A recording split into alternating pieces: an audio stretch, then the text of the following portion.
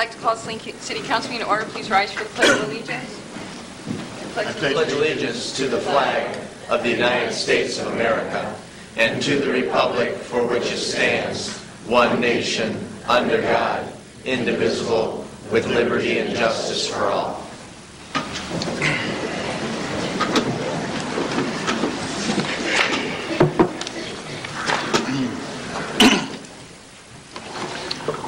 We have all council here. We have a motion to approve the agenda as amended. We have some changes. Item 1095, actually 1094, I apologize. At the end, item number 2 would be the estimated cost, which is $1,044. $509 would be for regular time police and DPW services, and $535 of that would be overtime. And then item 1095 on the next page, the first line, to have a beer tent on South Ann Arbor Street. And then also under discussion, additional cemetery spaces, which you'll see there's a plan on a counter tonight that our city clerk would like to talk to council about. Are there any other additions or changes to the agenda? Your motion to approve the agenda as amended? Move to approve as amended, Mayor. Move Morrow. Second. Second, Ivy. All in favor say aye. Aye. Opposed? Motion carries. Do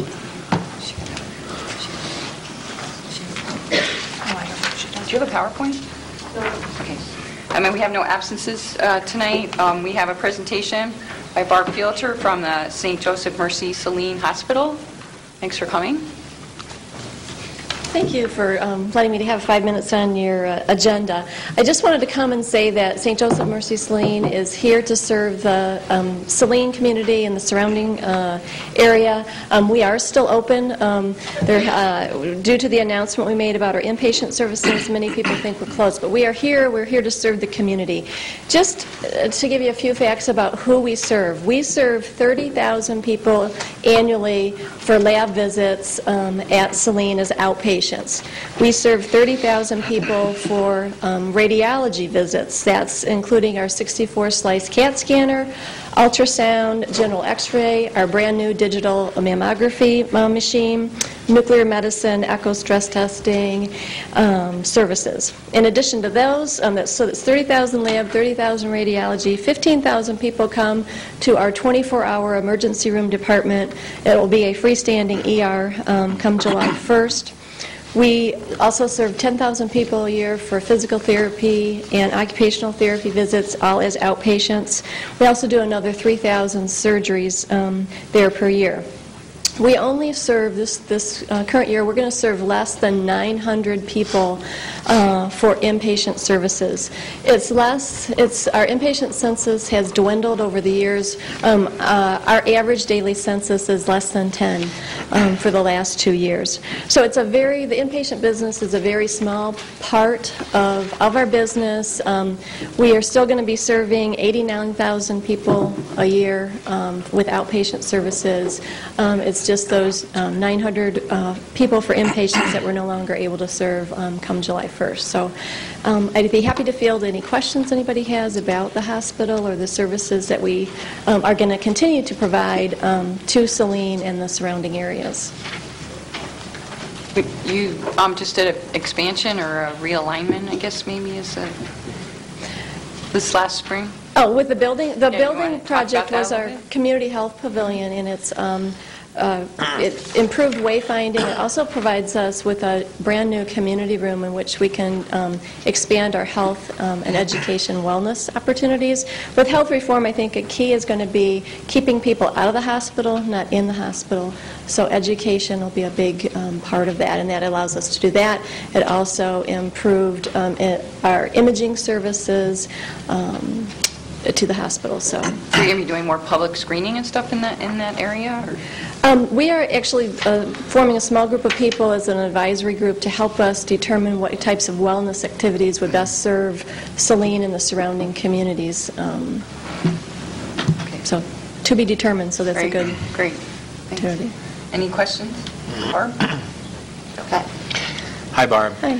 Thank you for presenting this evening.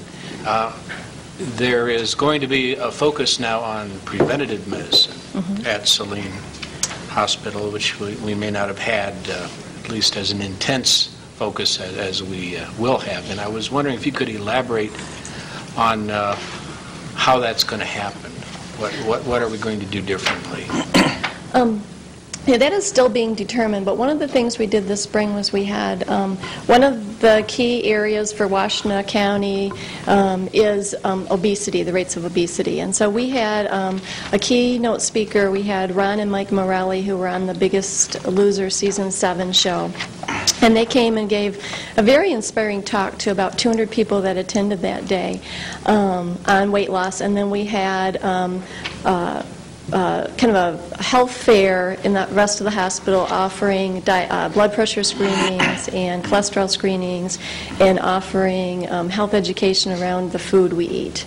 So I definitely feel that when we did some community focus groups in the past year, obesity and diabetes came to the top of both forums as issues in our community. So again, we'll form this small group, kind of advisory, to help us select topics on education to help people, but definitely I see that as a key need in our community and a kind of a national focus as well. Thank you, Barb. This facility is still going to become a very important part of our community, and I thank you again for being here tonight to explain that. Correct, and we look forward to serving the Saline and surrounding communities for many years to come. Great, thank you. Mr. On the subject of community health and education, perhaps one suggestion could be to develop a closer working relationship between the hospital and the Pick Up the Pace Saline group. Okay. That local group called PUPS, where we put on community walks and bike rides and advocate for safe routes to schools and more healthy food programs in the schools. Seems like there would be a good tie there between those two groups. Okay. We would look forward to working with that group.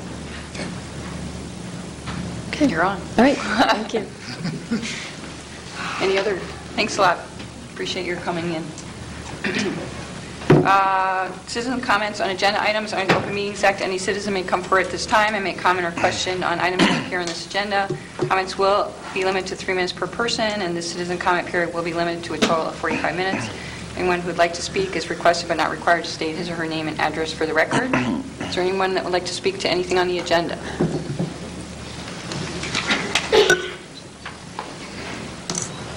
Mary Huss, 600 Canterbury. And my remarks are regarding right-of-ways, walkways, and the easements that we've been giving to public businesses. The one and you will be on the agenda tonight. I have pictures of one of the areas, which is Brecken Grill, and on our walkways, I think that the tree grills are a trip hazard, and they also are a trip hazard for canes and for high heels, for little animals. May I give you these pictures to look at during the meeting, as far as, because we do have other things. The front is my favorite cafe, which has small chairs, and they only have 2, and there's a nice walking distance. Mr. Brecken Grill apparently has had a permit. Their permit on the front said they wanted to have 8 tables, and then that's what they applied for, but they were given 10 tables. If you take the multiplication of 4 tables on the front on Michigan Avenue and up to 10 on South Saline, that times, and plus 4, up to 4 chairs, that's 56 people. Plus there's 2 benches in the front, which would accommodate 4. That would come up to 60 seating. That's almost as much that's on the inside. My sidewalk has to be, by law, 5 feet. Yet we're allowing a 36-inch pathway. If someone's coming this way and someone's going that way, who gets to get off of the curb and get in the street? I was on council, as you know, over 20 years. And if I was going to err, it would be err on the safety. In the codes there is Article 1.5, sidewalk construction and repair. I ask that all these trip hazards be fixed that are on the South Myland. And also that the council please take time and take two of you and walk the opposite way and see that it's an obstacle hazard. There's no way a wheelchair, electrical wheelchair, which I'm sure maybe Lisa would help me as far as going over this area. And I know that permission has been given by the council, of which MDOT's given the permission, but the 4 chairs on Michigan Avenue, they're chaining up to the light pole to where when the incline on the corner goes down. I'm hoping that the council would readdress that again. Thank you. Thank you.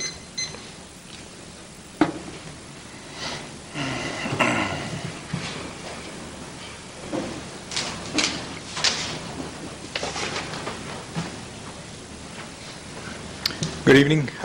John Olson, President of the Downtown Merchants Association.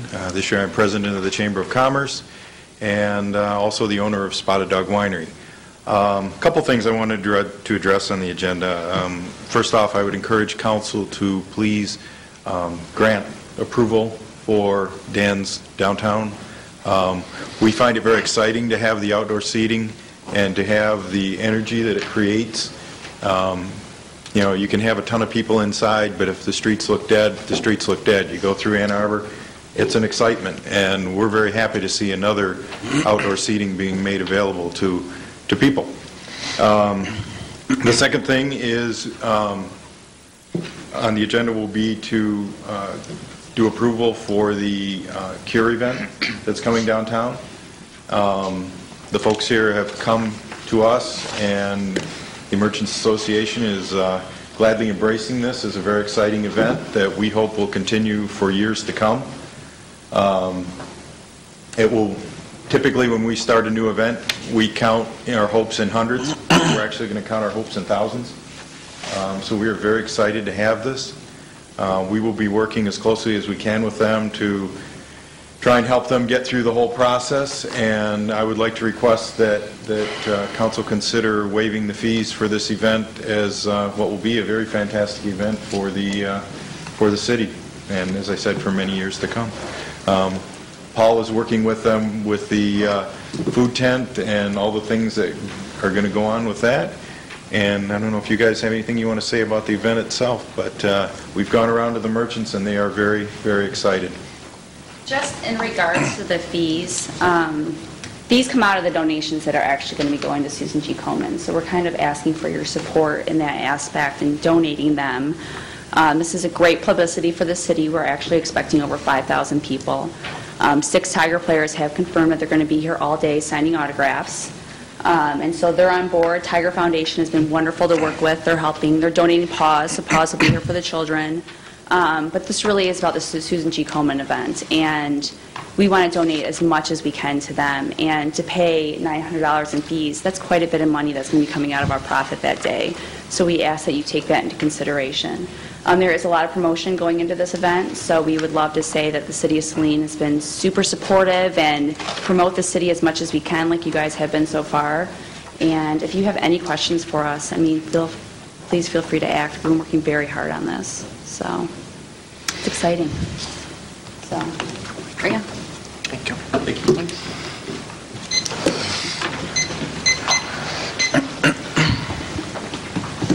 Any other citizen comment? Now we'll move on to the consent agenda. Upon consent agenda will normally be adopted without discussion. However, at the request of any citizen or council member, any item may be removed from the consent agenda for council discussion. Move to approve as submitted. Move Rhodes. Second. Second, Ivy. All in favor, say aye. Aye. Opposed? Motion carries. Under public hearings, item 1053, the 2010-2011 fiscal year General Appropriations Act or budget. This is a motion to acknowledge receipt of the May 26, 2010 memo from Finance Director Burgoyne regarding General Appropriations Act for fiscal year 11. Do you have a motion? I'll move to acknowledge receipt. Second. Move Morrow, second Law. Mr. Burgoyne? Well, this budget has the same millage rate as the prior year and provides for all services from the city, its share of fire, refuse, solid waste pickup, and all other services.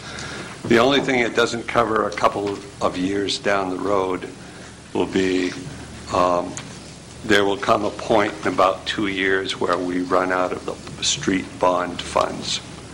And at that point, we'll have to address that. But for now, in the next couple of years, it's pretty stable. It's the same tax rate. Are there any questions for Mr. Burgoyne?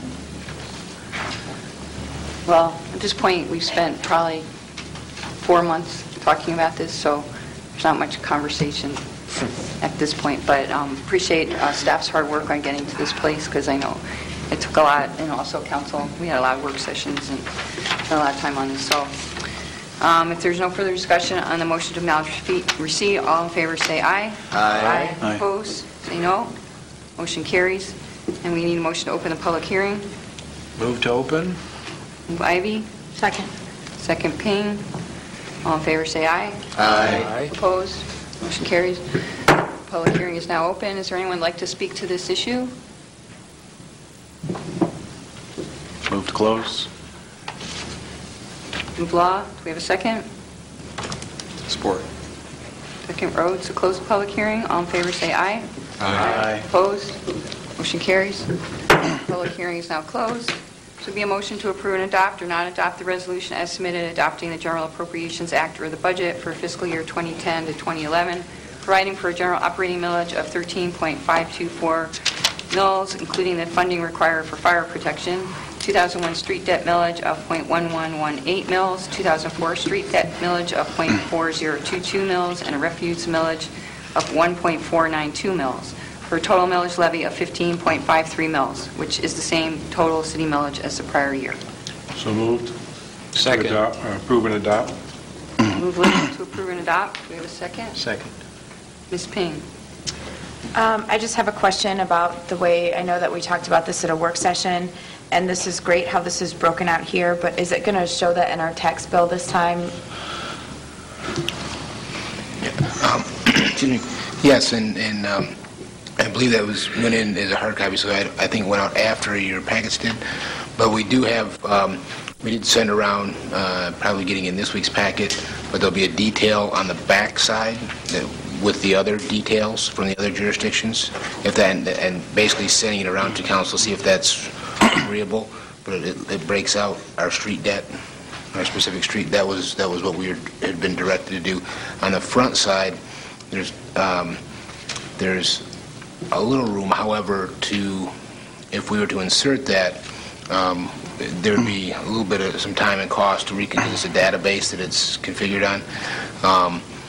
But again, all the other jurisdictions are just their summary, if you will, and then the back side of that tax bill is the detail of the specific. So it'll say City of Saline, say operating,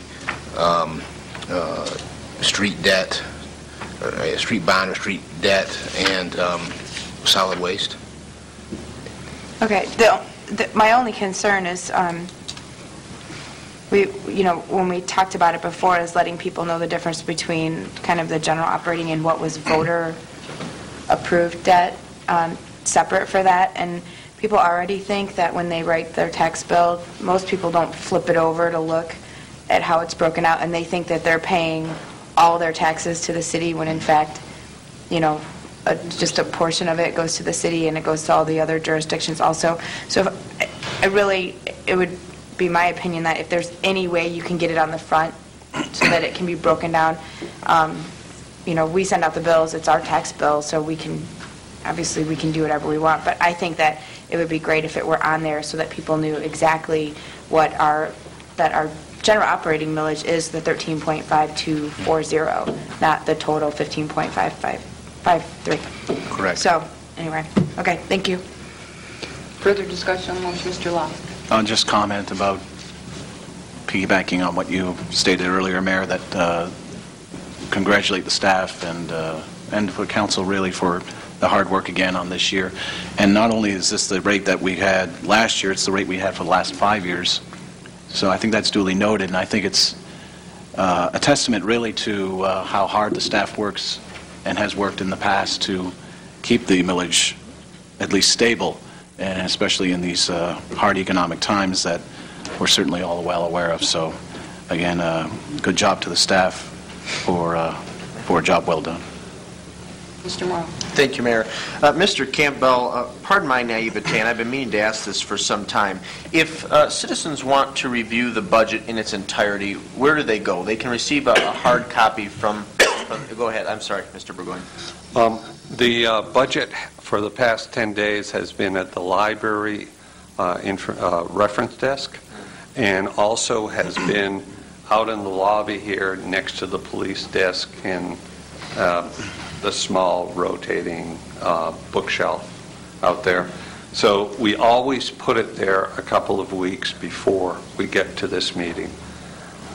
And then do those documents, once that document is approved and adopted, does it remain at the library reference desk and out in the hallway? Yes, it's there historically. The historical ones are at the library, not up here. Yeah, and just sort of a follow-up, and this is more rhetorical than anything else, but has there been any thought invested into trying to get a lot of our financial documents and budget online? We do put the documents online at the end, but with the preliminary version we have here in the lobby and at the library. But at the end, we have it online. The entire budget is online? Yep. Okay. Thank you. And the report that shows the trends and that Right. The printed document also is one online. that's easier to read to understand the direction the city's heading in. There's one that's just numbers, and then there's one that has text in it and sort of it talks And about charts it all. and graphs. And that one is online, too. Good. Thank you, Mayor. Any further discussion on this motion? Mr. Ivey. Question for either Mr. Burgoyne or Mr. Campbell. If you could maybe point out a couple of key reasons why the city has been able to hold the line on the millage rate once again. Well, I'll take a quick shot and then Lee, because he's been here. Obviously, I've been here, so I guess my third budget. But you know, a lot of belt tightening, if you will, in the past few years. The concern of ACH closing, and obviously been very fortunate that they are doing very well now, and hopefully that will continue on. But that was a big part of it, holding on to some expenses as well as being very frugal when it comes to capital improvements, capital investments, still keeping up with the minimums, but as well as this most recent one, well, I guess actually the current budget year that we're in now, as well as the one that will begin July 1, through the unfortunate layoffs, elimination of positions last year, and then combining of two positions this year has helped. As well as we did two, actually I guess one is more focused on the general fund, but two bond refundings has helped us. Refinancing of those bonds has helped us save as well. And then, I don't know if I missed anything, Lee, but... Yes, I would say layoffs of about 8% of the workforce. That's one thing. Several years ago, we had a wage freeze.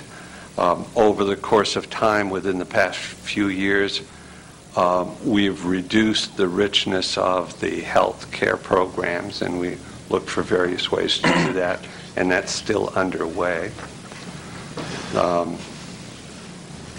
Things like that, and belt tightening.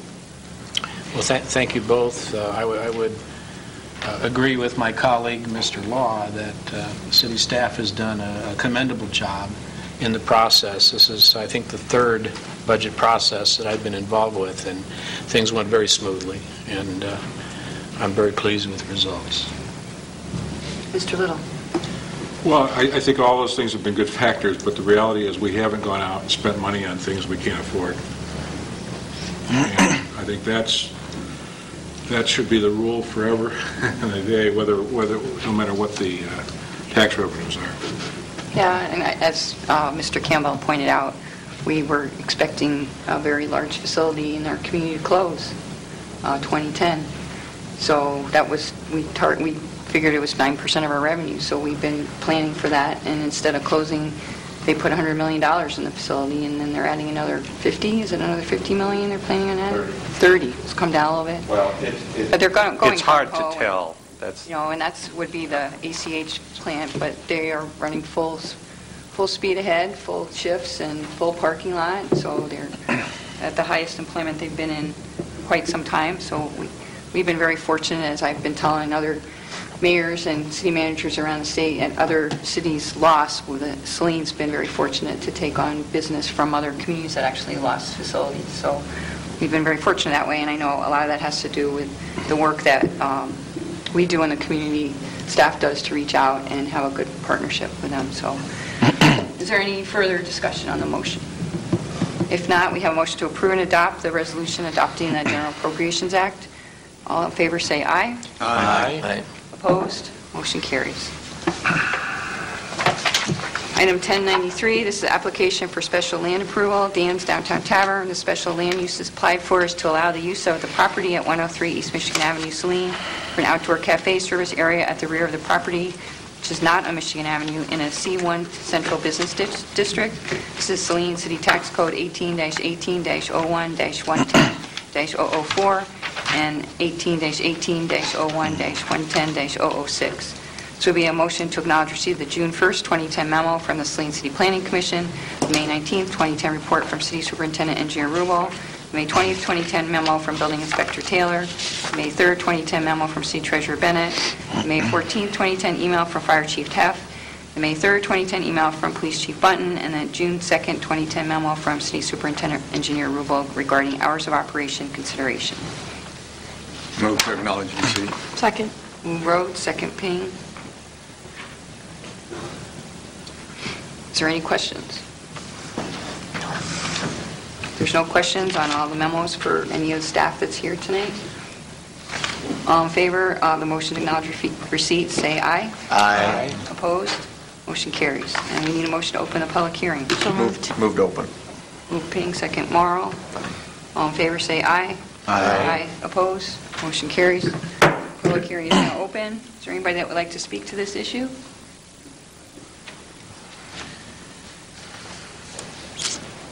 Mary Hess, 600 Canterbury. And if you wouldn't mind speaking up, my hearing is starting to go. And I know that's why we got the microphones, and Todd is kind of soft, and you're soft, and it'd be appreciative if we could see it. I noticed that on his request, he has a 5.6 to 6 foot access pathway. I have two things that I want to ask as far as, is smoking allowed outside where there is food on any of these permissions of right-of-way? Okay.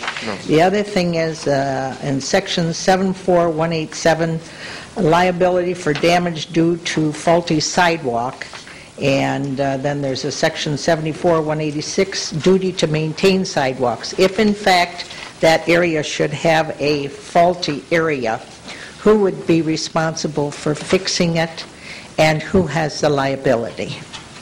Other than I think it's a good plan. It's a good area. Is that a question that can be? Okay, we'll answer that.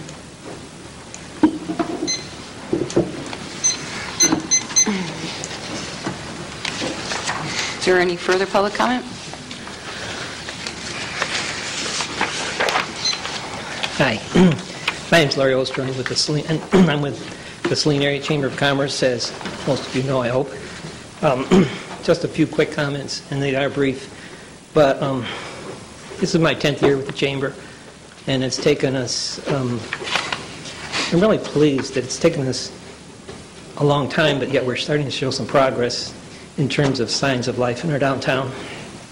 And as all of you know, we went through the Hyatt Palma study. We've dealt with our empty buildings.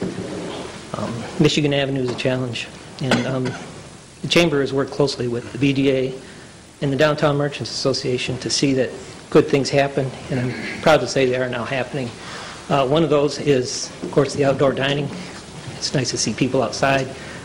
I think it adds a lot of ambiance, it adds a lot of credibility to our downtown for having things going on. So I credit our Dan's Tavern, as well as Breckenridge Grill. Even Max is doing some outdoor dining in the summertime when the weather permits. So all those things in perspective and in the larger scope of things, I think on behalf of the Chamber, and I think of just about everyone here, we're very pleased to see the kind of progress that we're making in terms of having outdoor activity and more things going on in our downtown. Let's keep up the good work.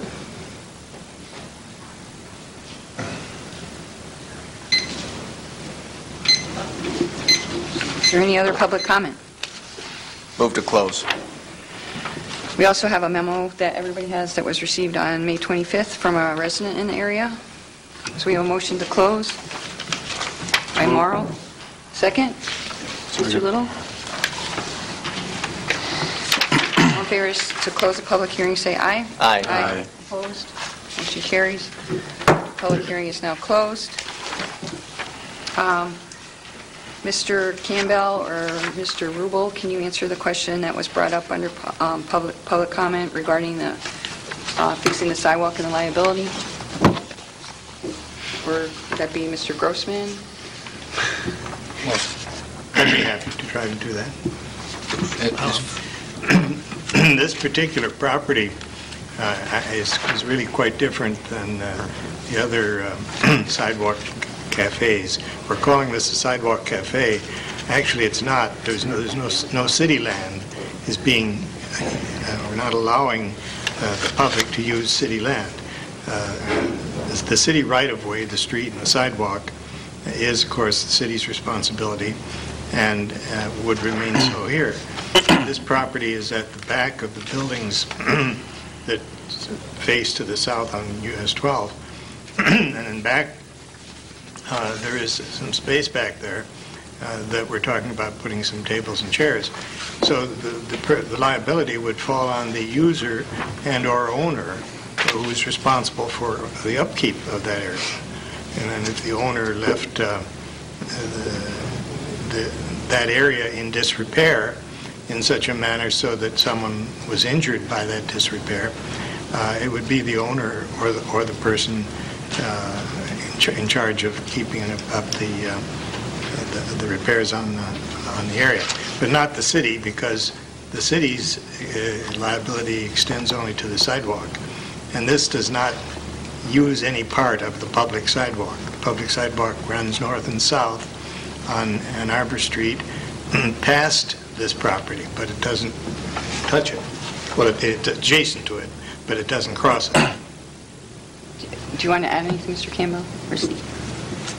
No, I think he addressed that appropriately, and I know in conversations with the Colanders that, I mean, that's their intent is obviously is to keep it up, and obviously only behooves their business to do that. So. Question for you: the bricks that are laid back there, they're all popping up. Those are not laid by us. So who fixes those with the weather? They fluctuate with the hot and cold, and they're sticking up about this far. I think that's maybe what Mary's talking about. They've actually come up about right to the inch. There's a brick back there that's the water doesn't drain properly, so we take care of that, or we need to put them in. That's on behind Joy's house there. So I think some people can trip over that. Okay. It just needs to be. I mean, it's. I don't know, I'll take 12 years. We really can't, because we're televised, if you have comments, you're going to need to come to the microphone, because people that are watching the meeting later can't hear if you're not at the microphone. So, but I think that would be an issue that the city, I think there would need to be a meeting with the city engineer or or the city manager to discuss that issue in particular. So. Absolutely, we'll get together and determine that and figure that out. So we would have a motion here to grant or deny the special land use approval applied for by Dan Colander owner of Dan's Downtown Tavern, to allow the use of the property at 103 East Michigan Avenue, Saline, for an outdoor cafe service area at the rear of the property, not on Michigan Avenue, in a C1 Central Business District, subject to the following conditions. 1, the outdoor cafe service area for 103 East Michigan Avenue shall comply with the 7 provisions of Section 6.09 zoning. 2, the outdoor cafe service shall comply with the approved site plan and conditions. And 3, hours for outside service are allowed until 11 p.m. Move to grant. Second. Move Morrow, second Ivy to grant. Discussion. No discussion? Well, I was at the Planning Commission meeting, and also I know that the Hollanders know that I'm very supportive of outdoor dining and have been trying to promote that in the downtown area for quite a while, so I'm actually very happy to see that you're willing to make an additional investment in your property and bring more people to our community to eat. And I think the non-smoking will be actually a benefit ultimately, although I'm sure they're having some transition area issues. We did actually talk about that a little bit when we were walking around downtown and Friday in preparation for our BDA meeting tomorrow. And I think we probably need to talk about having some containers for people to have location for their cigarettes, since they can't. So I think that's another thing that you should probably talk with the property owners that have non-smoking now entities, because that is an issue right now, the cigarettes butts where they go, and I think that's going to continue to be a problem as we transition through this phase of not being allowed to smoke where people have been used to doing that. So, but I personally am very supportive of having outdoor seating, and again, as our chamber director said, it's great because it really shows the vitality of our downtown and a lot more activity going on. So thank you for making the effort. Is there further discussion? All in favor to grant, say aye. Aye. Aye. Opposed? Motion carries. We have item B under this motion is outdoor service area for Dan's Downtown Tavern. This is a motion to acknowledge receipt of the local approval notice received April 29, 2010 from the Michigan Liquor Control Commission and the June 3, 2010 memo from City Clerk Hill to approve and adopt or not adopt the resolution as submitted recommending to the Michigan Liquor Control Commission that the request from the Saline Taverns Incorporated, GBA Dan's Downtown Tavern, for a new outdoor service, one area, to be held in conjunction with a 2010 Class C licensed business located at 103 East Michigan Avenue, which is at the rear of the property, Saline, Michigan, be approved or not approved. We have a motion? Move to approve and adopt and approve. Second. Move Rhodes to approve and adopt and approve. Second Ping. Discussion. All in favor say aye. Aye. Opposed? Motion carries. Under new business, item 1094, community event, use of public ways, the Senior Citizen Parade. This is a motion to acknowledge receipt of the application for community event, use of public ways submitted by Kathy Mammal on behalf of the Mill Pond Manor for a Senior Citizen Parade to be held on Saturday, September 18, 2010. To acknowledge receipt of the May 3, 2010 memo from Police Chief Button, the May 14, 2010 email from Fire Chief Heft, and the June 1, 2010 memo from Public Works Director Fordyce. To approve or not approve the Senior Citizen Parade to be held on September 18, 2010, utilizing West Bennett, Mills Road, and West Russell Streets, subject to the following conditions. 1, that a certificate of insurance be provided by Mill Pond Manor, with the City of Saline listed as an endorsed additional insured party for this event. 2, that the traffic engineer issue the required temporary traffic control orders with the estimated cost of $1,044, $509 of which is regular pay for police and DPW, and $535 is for overtime for this event, over and above the normal operating costs, be waived or paid by the applicant. We have a motion? I'll Move to move. approve and waive. Okay. Or I will Second that. No, I would prefer that we move the costs over and above normal operating costs be paid by the applicant. Well, So do we it's not have a second on one of those motions? Since they both came out at the same time. Never had that happen to me before. First time for everything. Okay, maybe there's no motion on the floor. We have a second on a motion. I'll second that to approve and waive. So, We have a second To approve and waive. waive in total? Yeah. Okay. We have Move Road, second law, to approve the parade and waive all fees. Discussion. Mr. Ivy? I'm just opposed to bearing the cost of this event, which is, I believe, a new event. We haven't had this before, and that's a substantial amount of money to add to the burden of the costs that we already have. So I'm going to oppose it on that point. Ms. Ping? I guess I'm wondering what the purpose is, or what kind of groups would be involved in this parade.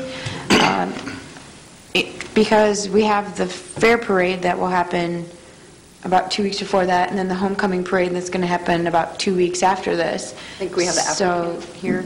Okay, so, just because we'll have like 3 parades in 4 weeks in kind of some small areas, and so I'm just kind of, well, we maybe a made little top help. 100 for our parades, right? What our was quantity.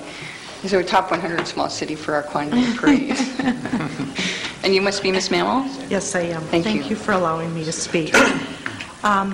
This all started because it's the 20th anniversary of Mill Pond Manor and the 50th anniversary for Retirement Housing Foundation, which was the funding behind building Mill Pond Manor.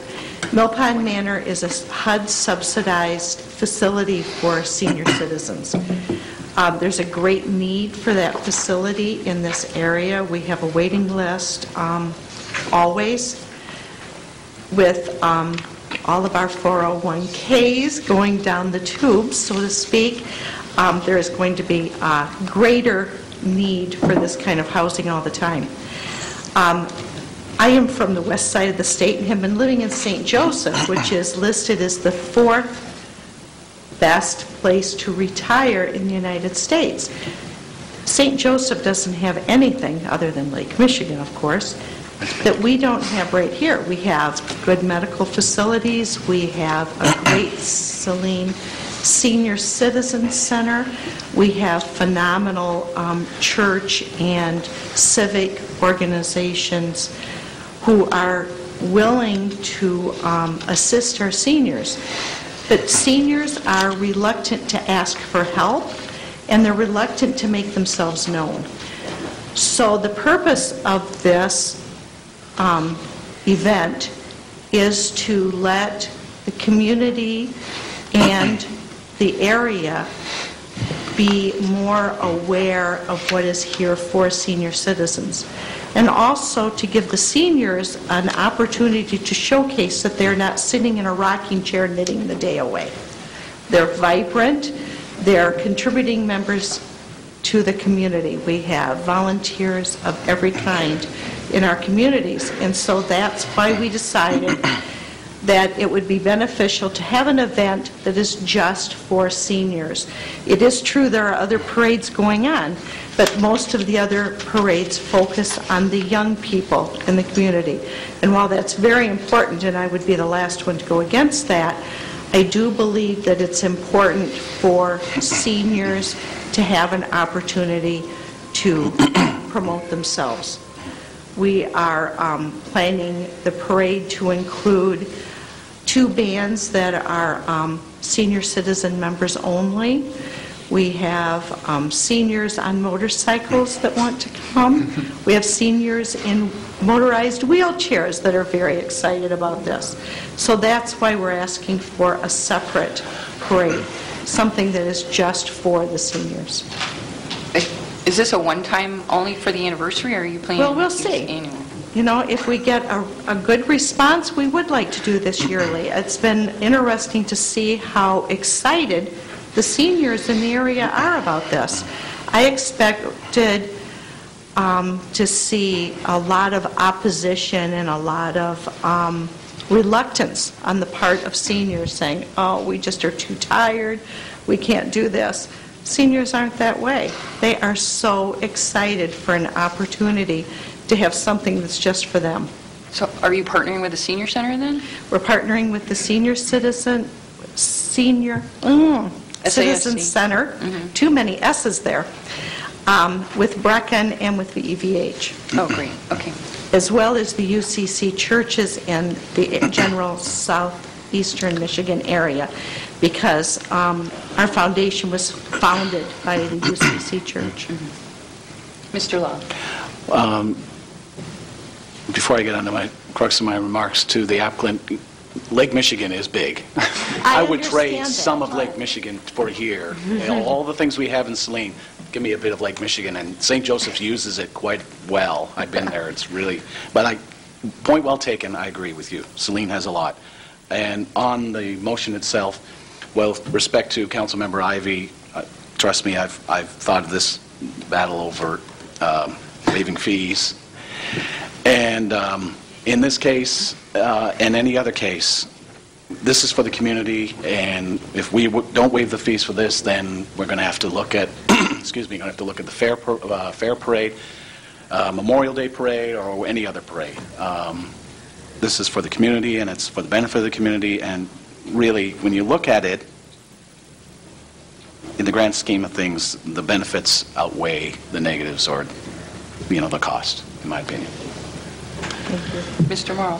Thank you, Mayor. I want to second what my colleague, Mr. Law, says. In fact, we as a council, as a city, have sort of an unwritten policy that over the years we have waived fees for all applicants who are petitioning to have community events and use the public right-of-ways.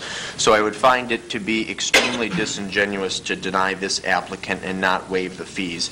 And I understand the issue. I understand the mentality. However, I'm cognizant of the fact that the fees we're talking about here could not be described as substantial. So I think this is important. I applaud you for being proactive and organize this, and I encourage a yea vote on the motion. Thank you, Mayor. Thank you. Mr. Ivey. In view of the applicant's presentation, I'm going to rescind my objection to the waiving of the fees. I have a better understanding now of what the intention of the Mill Pond Manor senior citizens is, and I'm going to go along with this, and I agree with my colleagues, Mr. Law and Mr. Morrow, that by making an exception now, we may have a can of worms later. So I'm going to go along with the motion that's on the floor. Thank you. Mr. Little. A couple things. One, this really is, there's no cash outlay for the city for this event. And secondly, we review each, we tend to approve these events and not, if it's a good cause and a safe cause, but we tend to waive the fees. But we review each and every one in case there is a situation where someone wants to come in and have a parade that would be detrimental to the community. So while it seems like we have a blanket, okay, we don't. Yeah. And lastly, I hope you'll invite Mayor Mark Hopper to the event, because without Mark Hopper, there wouldn't have been a Mill Pond Manor. The hard work he did here and the hard work he did in Washington to make that happen. Yes, I will. Thank you. On Mr. Little's note, although he can't be invited, God rest his soul, I hope we remember Congressman Bill Ford, because I think he was also instrumental in helping us secure Mill Pond Manor. So, point well taken. Yeah. I don't know if you had a chance. Did you? Blue Dog Democrats are always good to hear from. Did you have a chance to introduce yourself? Because I think you're relatively new to the community, so it's great for you to have an opportunity to introduce yourself. Our meetings are televised, so I think it would be great for people to know who you are. I'm Kathy Mammal. Thank you. I am the new manager-director of Mill Pond Manor. Great, thank you. And I just want to point out, I'm all about community, and I think parades just bring, I'm always trying to get more block parties going. I know Chief knows about that. But the city clerk was just pointing out to me that we used to have a homecoming parade that was very similar in that it wound to our neighborhood. And we don't have that anymore because our high school is now outside the city limits, and there aren't really neighborhoods that we can wind through anymore. So I think this is going to be replacing our homecoming parade in a very nice way. So thank you for coming up with the idea. I think it's very creative, and I look forward to seeing a fun parade. It's actually right around the corner from where I live. So okay. Thank you. Thank you. Are there any other comments on this motion? So we have a motion to approve and waive. All in favor say aye. Aye. Opposed? Motion carries. Item 1095, community event, use of public ways, bid for the Cure fundraiser event. This is a motion to acknowledge receipt of the May 26, 2010 memo from Downtown Director Art Trapp and the revised application for community event use of public ways from Paul Garagosian for a fundraiser event bid for a cure to be held on July 1, 2010. To acknowledge receipt of the May 24, 2010 memo from Public Works Director Fordyce, the May 25, 2010 memo from Fire Chief Heft, and the May 21, 2010 memo from Police Chief Button. To approve or not approve this fundraising event, bid for the cure, to be held on July 1, 2010, with authorization to close South Ann Arbor Street from Michigan to Henry and use of the east portion of parking lot number 4, subject to the following conditions. 1, that a certificate of insurance be provided by the applicant with the City of Saline listed as an endorsed additional insured party for this event. 2, that the traffic engineer issue the required traffic control orders. 3, that a permit for closing of the left turn lane be obtained from MDOT. And to approve or not approve G9 Taverns DBA Wreck and Grill to have a beer tent on South Ann Arbor Street subject to the Michigan Liquor Control Commission issuing the required license for this one-day event with liquor liability insurance to be provided by G9 Taverns Incorporated with the city listed as an endorsed additional insured party for this event, and further that all costs and fees directly related to this event be paid for by the applicant, estimated at $947. Move to approve, but I'd like the cost to be waived. I'll second that.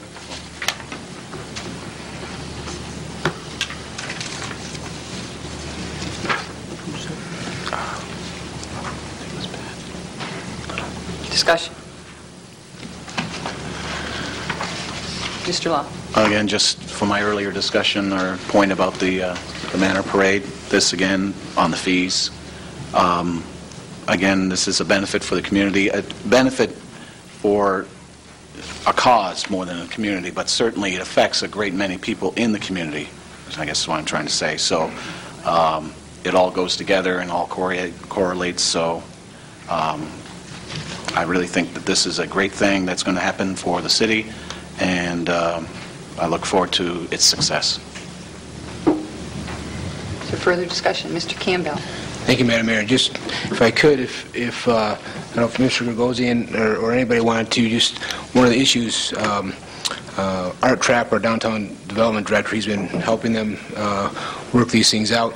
But one of the things that I would like, I guess, a little more understanding is, it's my understanding that the event will finish at 11 o'clock that night, that Thursday night, but then the tent would, at this point in time, would remain in the street until sometime maybe 8 or 9 o'clock in the morning the next day, so the road would continue to be closed throughout that whole time. And it's also my understanding that certainly they've done their due diligence and they've talked to the area businesses, but my understanding is area businesses have said we want the street open if there's nothing going on, because the other thing is the city will be closing it about 5 o'clock that night for Downtown Music Series. So I just want to, and it's my, I mean, I think the only business that would be directly affected in the early morning prior to, say, 8 or 9 o'clock would be My Favorite Cafe, because they come on that early morning. I believe they open at 7:30. So I just ask that they address that. Because my concern is if it remains closed, is that going to have a detrimental effect on downtown business? So I guess the key question is, have you contacted all the abutting storefronts? Paul Gagosian from the Wreck and Grill.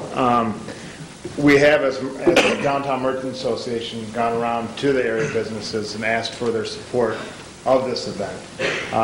Prior to this meeting, talking with Art and John, 10, 11 o'clock at night, there's no businesses open that are going to be being hindered by the road being closed at that hour.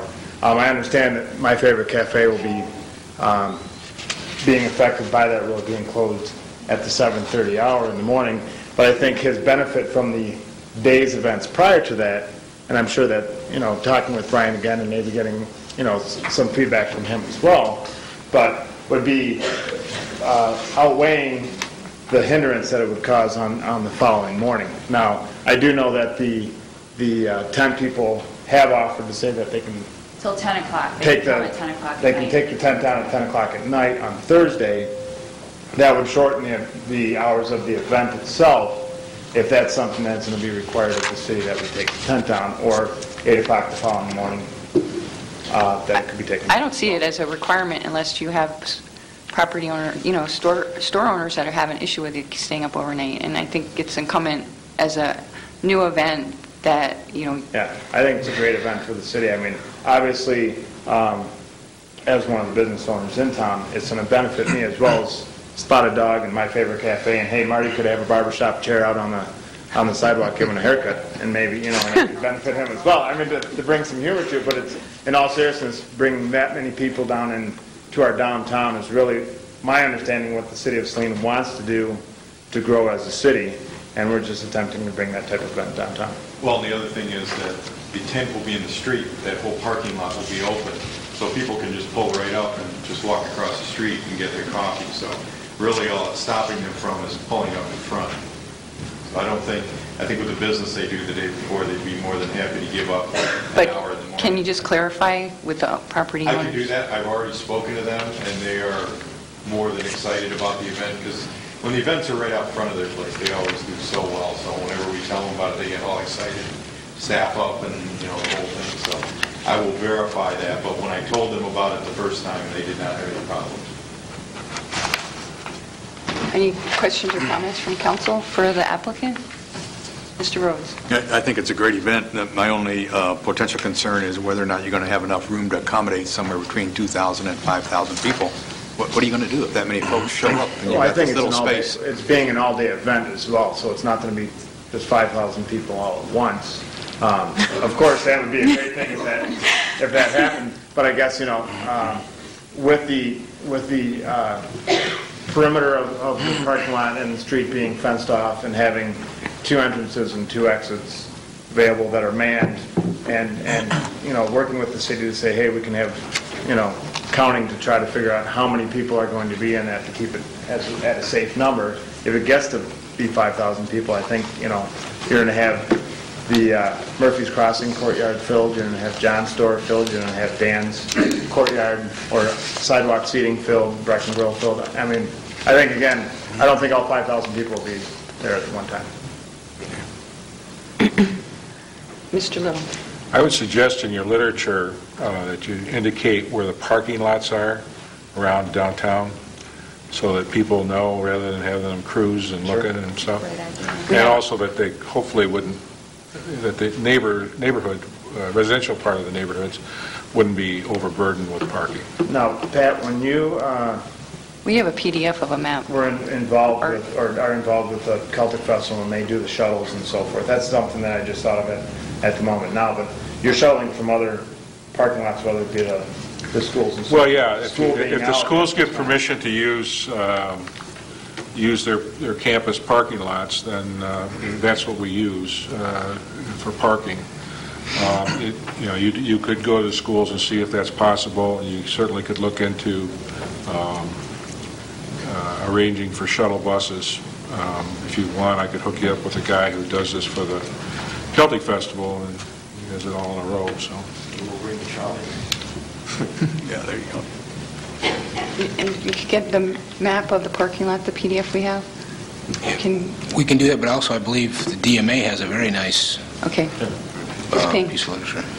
I just want to say thank you. I think this is going to be a fantastic event. I know that we've talked about it before, but, it's at this point, it's more than just Brecken Grill and the organizers or Susan G. Komen and, your hard work. It's the whole Downtown Merchants Association that's kind of come together. And I think when you can get a whole area, community, group of people to buy in and support and work on an event, just is going to make it so successful. So I hope that you get the big crowd that you're hoping for, and that you have great turnout and raise lots of money. Well, one thing that they keep bringing up to us is the focus on kids. The baseball kids in town. I know I've had a lot of years of baseball here in Saline. I think it would be great for the kids. It's very exciting. So thank you again. Thank you. Okay. Open discussion. Okay. We have a motion on the floor to approve, authorize, approve, and waive. Is there further discussion on this motion? All in favor say aye. Aye. Opposed? Motion carries. We're going to move item 1097, because I see our superintendent of schools is here, up in front of the 1051, because 1051 is going to go for a little while, and I know that you work long, hard hours, and you have a family at home that likes to see you around when they can. So if that would be okay with the rest of the council, item 1097 is a lease agreement with Saline Area Schools, use of city property for education and recreational programs. It's a motion to acknowledge receipt of the June 1st, 2010 memo from City Manager Campbell to approve or not approve the 5-year lease agreement between the City of Saline and Saline Area Schools for the school's use of an approximate 5 acres of city-owned property located between the west end of the Saline High School facility and the north end of the Saline High School's athletic complex for $1 per year, to authorize or not authorize the mayor and clerk to execute the lease agreement as prepared by Attorney Grossman. Move to approve and authorize. Support. Move Ivy, second Law, to approve and authorize. Discussion. All in favor, say aye. Aye. Opposed? Motion carries. Okay, say hi to your family for us. Item 1051, proposed ordinance number 727 of prohibiting uses for enterprises or purposes that are contrary to federal, state, or local laws or ordinances. This will be a presentation by City Manager Todd Campbell on the new Michigan medical marijuana law.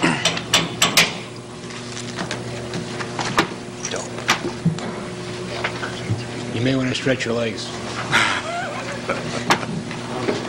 Oh, is that right? You're the groupie? Well, this is we're trying to set this up. Make sure it's all on.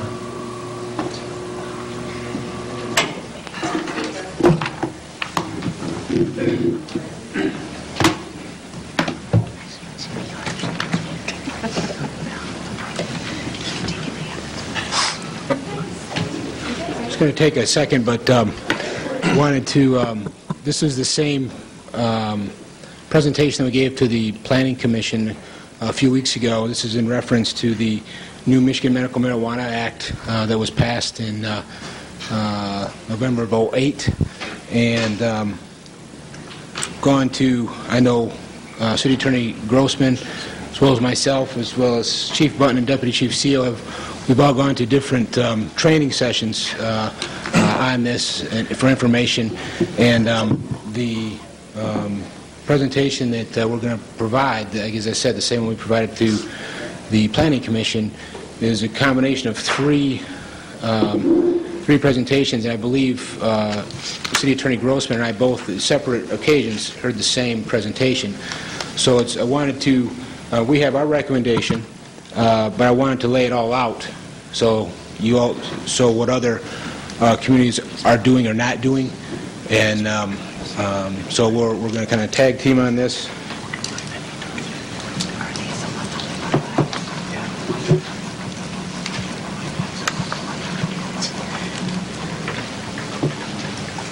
So I apologize to take just a minute here, but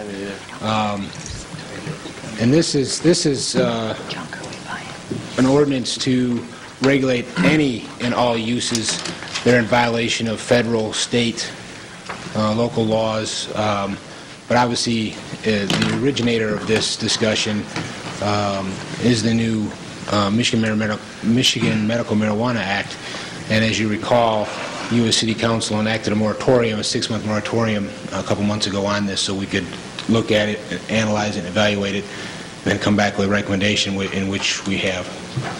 So, just a moment. I need some elevator music here. I could sing, but you can do a little soft shoe routine.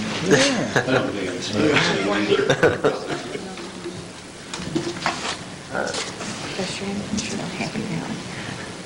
Do you want to do the pedestrian motion while you're booting up? It'll be here just a second, I think. Maybe. Maybe not. Seem closer. Don't you just love Windows 7? I don't have yeah, okay. You wouldn't have this problem if you had an Apple. I know. Oh my gosh. Yeah. I love those. Yep. Totally idiot-proof. just probably why I like them. Yeah.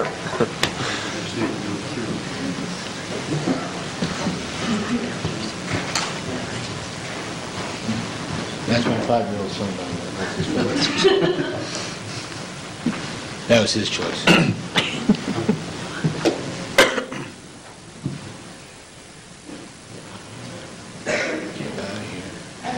How come they tell you how to spell it? Don't you go up to slideshow, view show? Okay. Well, with further ado, I'm going to turn over to Chief, and then we're going to tag team on this. What I'm going to do is go through, we have several slides here, so I'm going to try to go through them as quickly as I can so that you have an understanding of what we're talking about. The current law, marijuana is classified as a Schedule I drug under the Michigan Public Health Code. Schedule I drug under the Board of Pharmacy finds that the substance is a high potential for abuse, has no accepted medical use and treatment of the United States, or lacks accepted safety for use and treatment under medical supervision. If I can figure out how to change slides, there we go. I'm not too computer savvy.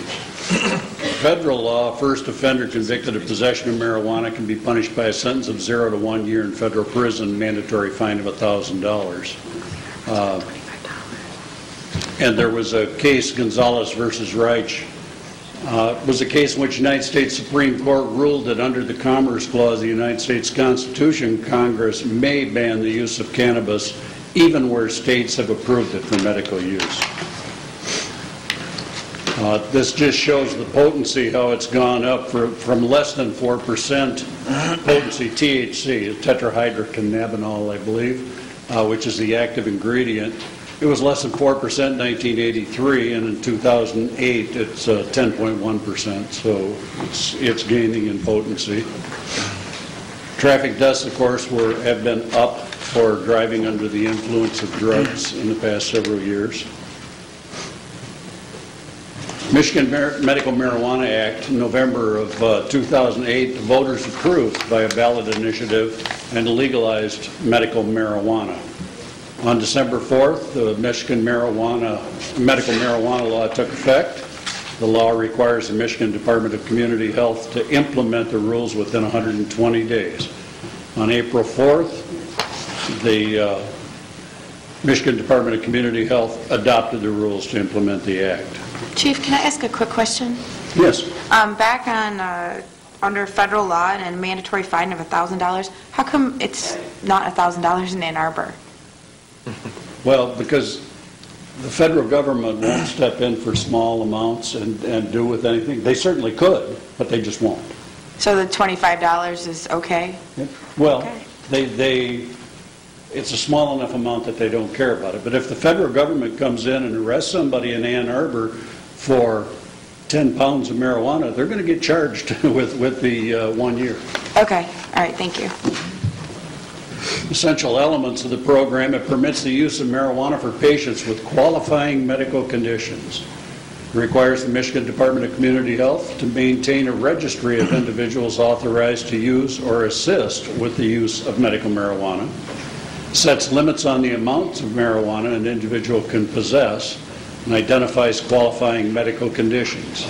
Requires physicians to certify a certification of qualifying medical conditions. They can't prescribe it, they just certify that the person has this illness that comes under the statute.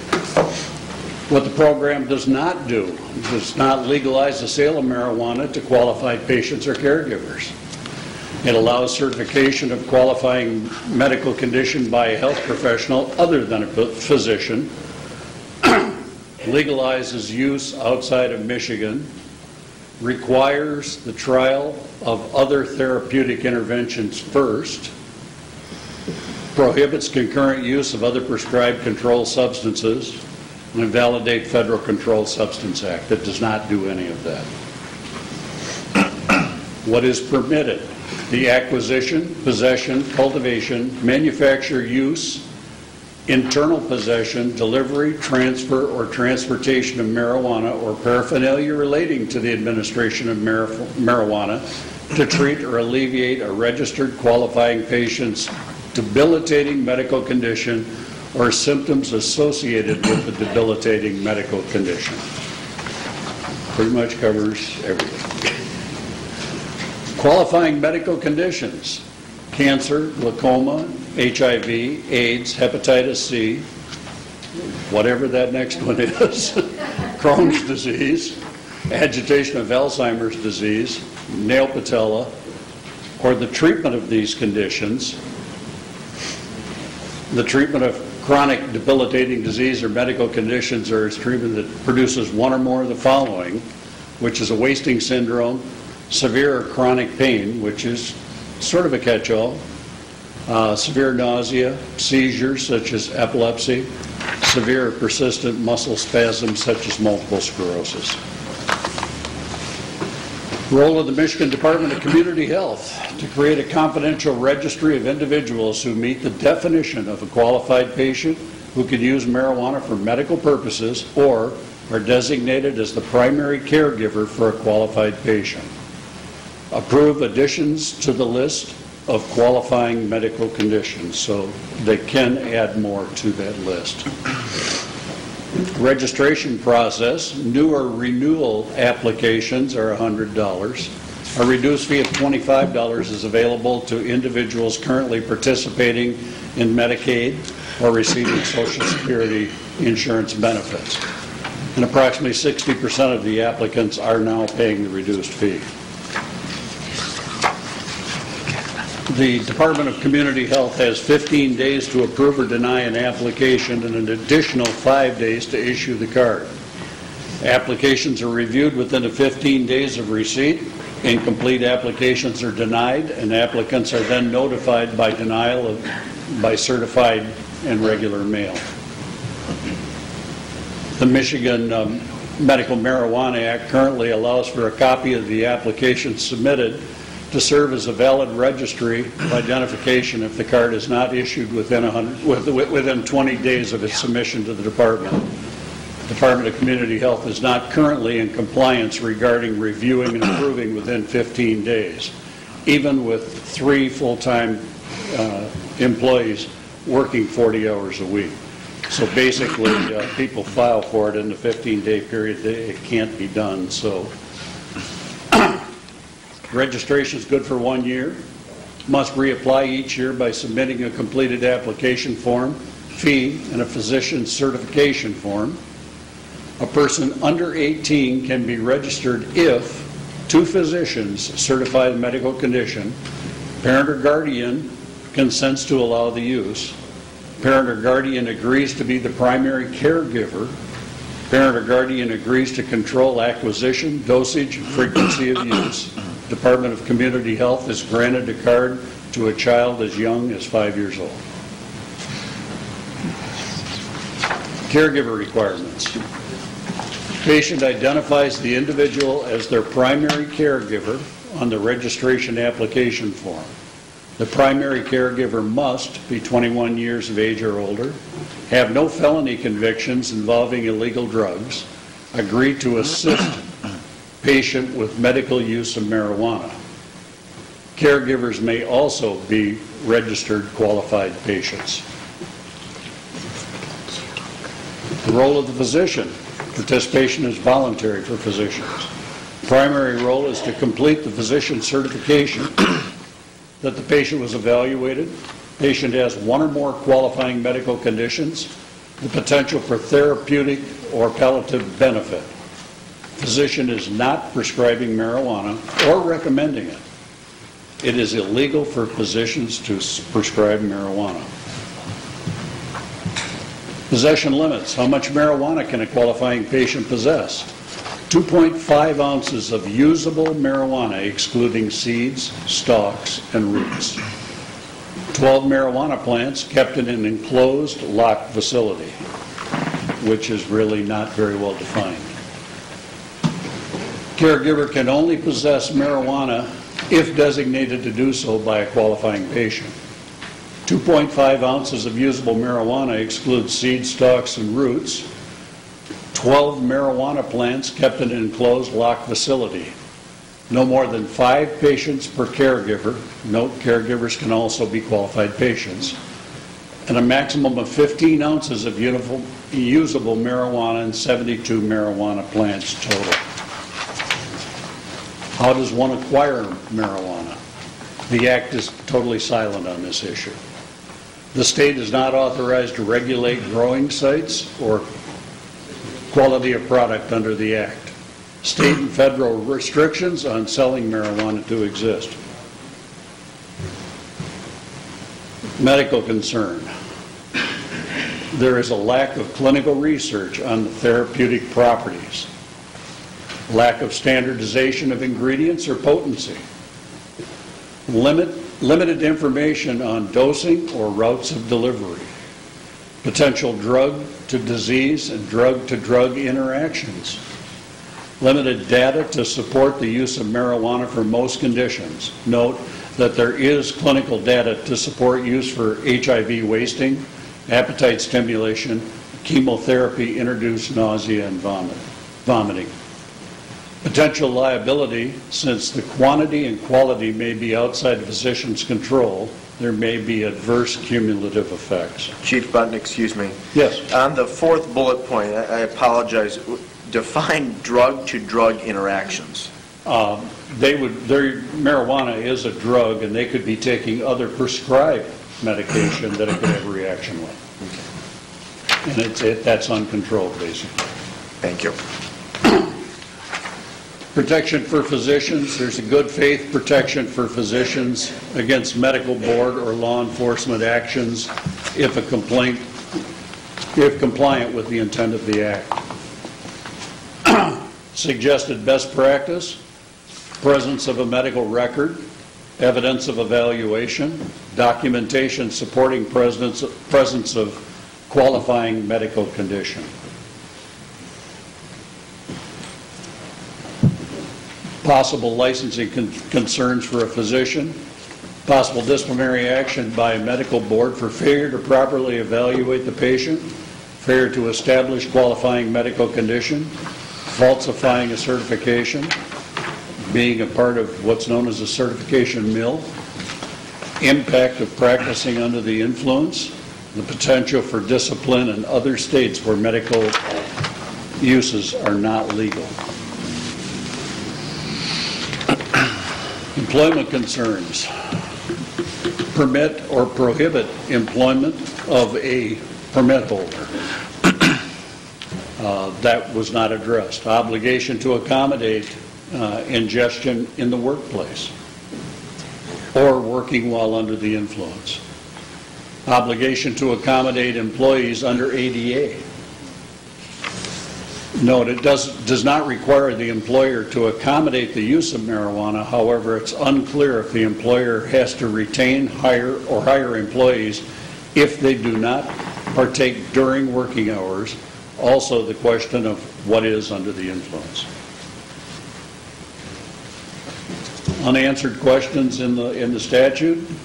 What constitutes a public place? What is a locked, enclosed facility?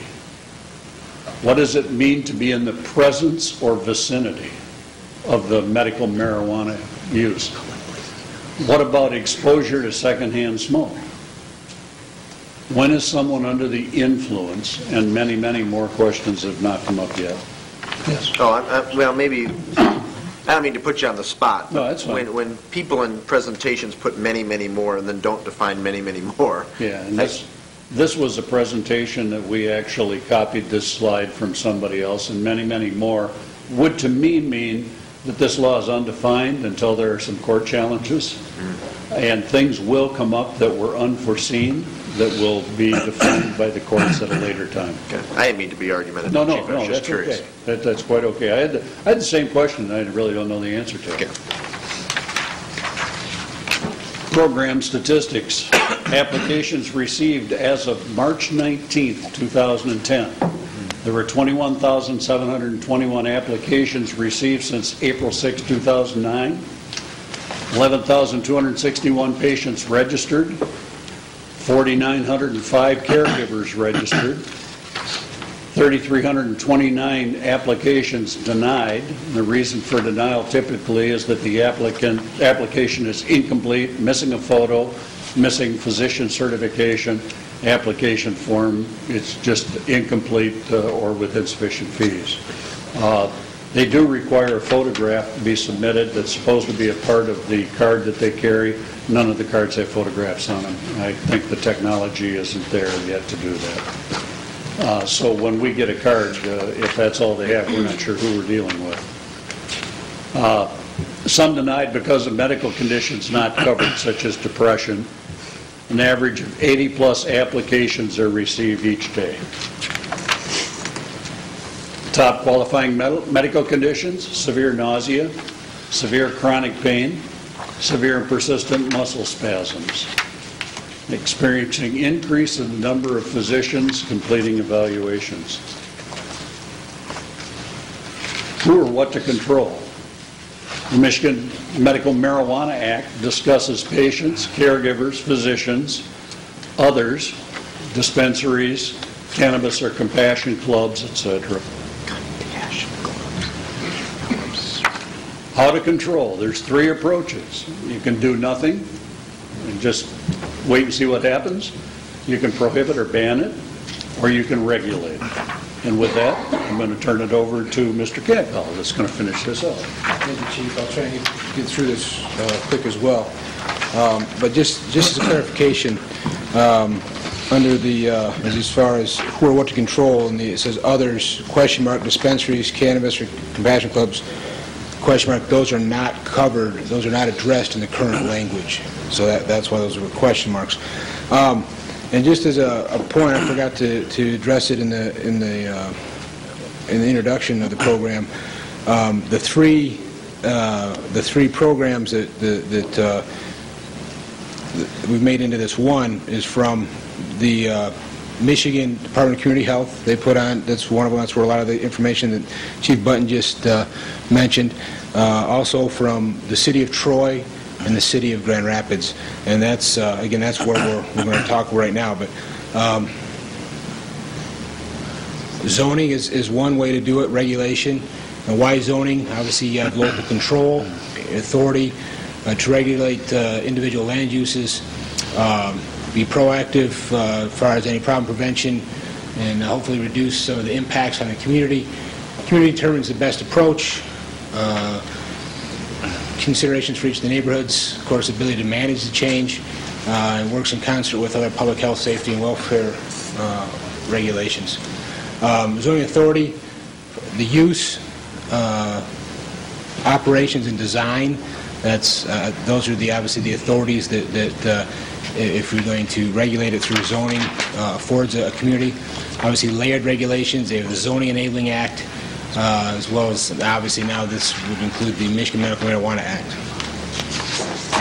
Balance of interest, just like with any use that the planning and zoning have to deal with, the individual rights, privacy of an individual, as well as the health, safety, and welfare of the entire community to consider. Some information from the Department of Community Health. You see some cities are licensing the caregivers as home-based business operators, but it really should be kept up to the city and their zoning administrators. Department of Community Health is not offering any type of advice on what to do. We just deal with the registration program. Well, what's good for Ann Arbor may not be good for Grand Rapids, and what's good for Grand Rapids may not be good for Muskegon. The reason I put that in there is that it depends on the individual community and what their needs or wants are. Obviously, do nothing approach. And for instance, the City of Troy, when I say loosely that they've decided to do nothing, meaning that not to adopt, they're basically saying, at least as of March or April when these presentations were given, their standard response is it's against federal law, so we can't consider it anyway. And that's basically they sent out when somebody requested, they sent their city attorney's office sends out a letter saying, you know, we can't take any action either way because it's against federal law. So, but they have not at that point in time. They may have since, but they have not adopted any kind of language either way, prohibiting it or regulating it. So obviously you could just allow the Medical Marijuana Act to operate on its own, regard noncompliance as a law enforcement issue. Interpretation of the Act is still required. Undesirable, unregulated use could develop if not addressed.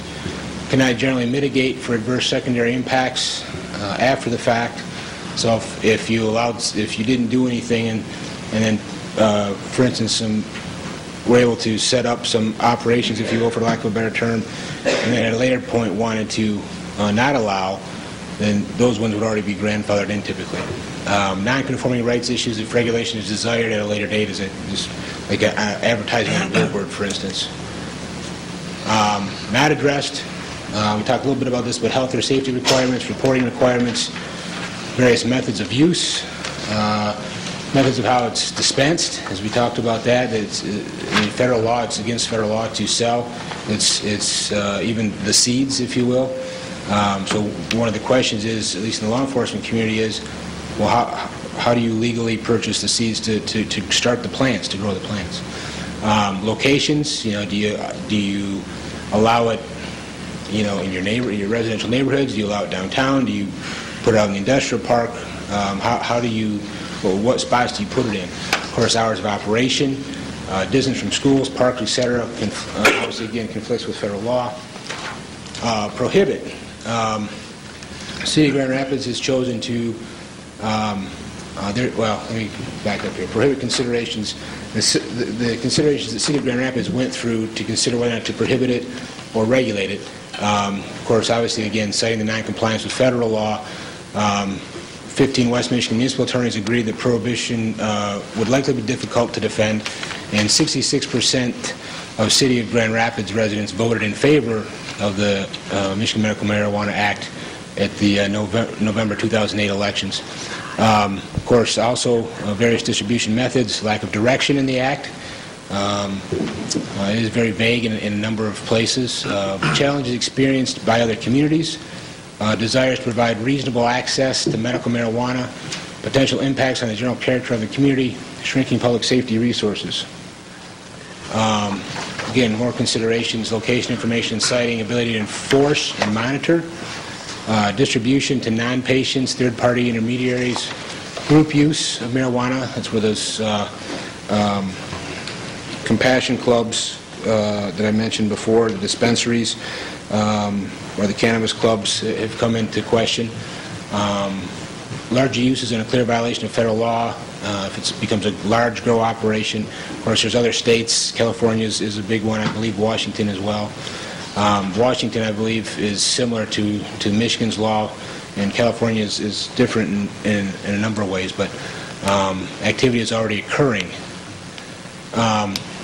Prohibit, City of Livonia ordinance, and that's, just as a note, that's where our city staff's recommendation is drafted from, is modeled after, the City of Livonia, and used for enterprise or purposes that are contrary to federal, state, or local laws or ordinances are prohibited. Excuse me. Regulate considerations, various distribution methods. Again, similar, some of the same questions about prohibiting. Challenges experienced by their communities, desire to provide reasonable access to medical marijuana, potential impacts, shrinking public safety resources. Again, all these are the same items that need to be considered for any of these three types. Of course, types of uses: dispensary, cooperatives, compassion clubs, medical clinics, or pharmacies, and caregivers. Ordinance goals: to be able to enforce, defend, and protect. Protect the community, prevent negative effects, create reasonable regulations with defensible rationale, clear and simple, and avoid the shades of gray. We can do that. Intent of the Act: permit legally qualifying patients to legally use and possess medical marijuana for pain relief, nausea, or other debilitating medical condition, allow an intimate caregiver-patient relationship. And that's the other thing, just wanted to, as Chief Button was talking about some of the requirements, the Act requires what's called a bona fide doctor-patient relationship, meaning that they can't just go in and say, hey doctor, I think I have chronic pain, and the doctor says, okay, you got chronic pain, here's your I'll sign your certification for your application. They're supposed to examine them, literally, do, poke, prod, however, whatever verbiage you would like to use, but have it, a bona fide is the term that they use, relationship. And I know from the presentation the Department of Community Health did, that's one of the other challenges they're having, is if there's complaints against doctors that are doing something other than that. And at the time, of course, they couldn't mention names, obviously, but they did have a complaint against a doctor from a sister of a person that has a medical marijuana card, because she knows that, I mean, she's made the complaint to the state saying, I know there's no way that they have a bona fide relationship, doctor-patient relationship. I know he didn't do a full analysis of my brother, and so at that point in time, again, this was in March or April, they were trying to determine how best to evaluate that. So again, a number of, and that's why it's so murky, because as Chief Button also alluded to, there's not any case law at this point in time. And just like anything, especially something this potentially high interest, controversial, there's probably going to be a lot of, in the next few years, I would imagine there's going to be a fair amount of case law that will come up. Not a retail use. Service is sale of marijuana, but allows payment for a service. What I mean by that is, if you have a caregiver and you're utilizing a caregiver, you cannot pay them for that service. I mean, to me, it's a matter of semantics, but you cannot pay them for this. I'm sorry, you cannot pay them for the marijuana, but you can pay them for the service. So, again, issues, location, group use of marijuana, zoning approval methods by right, meaning is it permitted or is it a special land use? And for those that permitted uses means that as long as it complies with a list of conditions or standards, then it automatically it's by right, as it says there. It's allowed by right, as opposed to a special land use, which allows more authority for the Planning Commission and the City Council to review it and put more standard or more conditions on it, if you will, because of this particular use.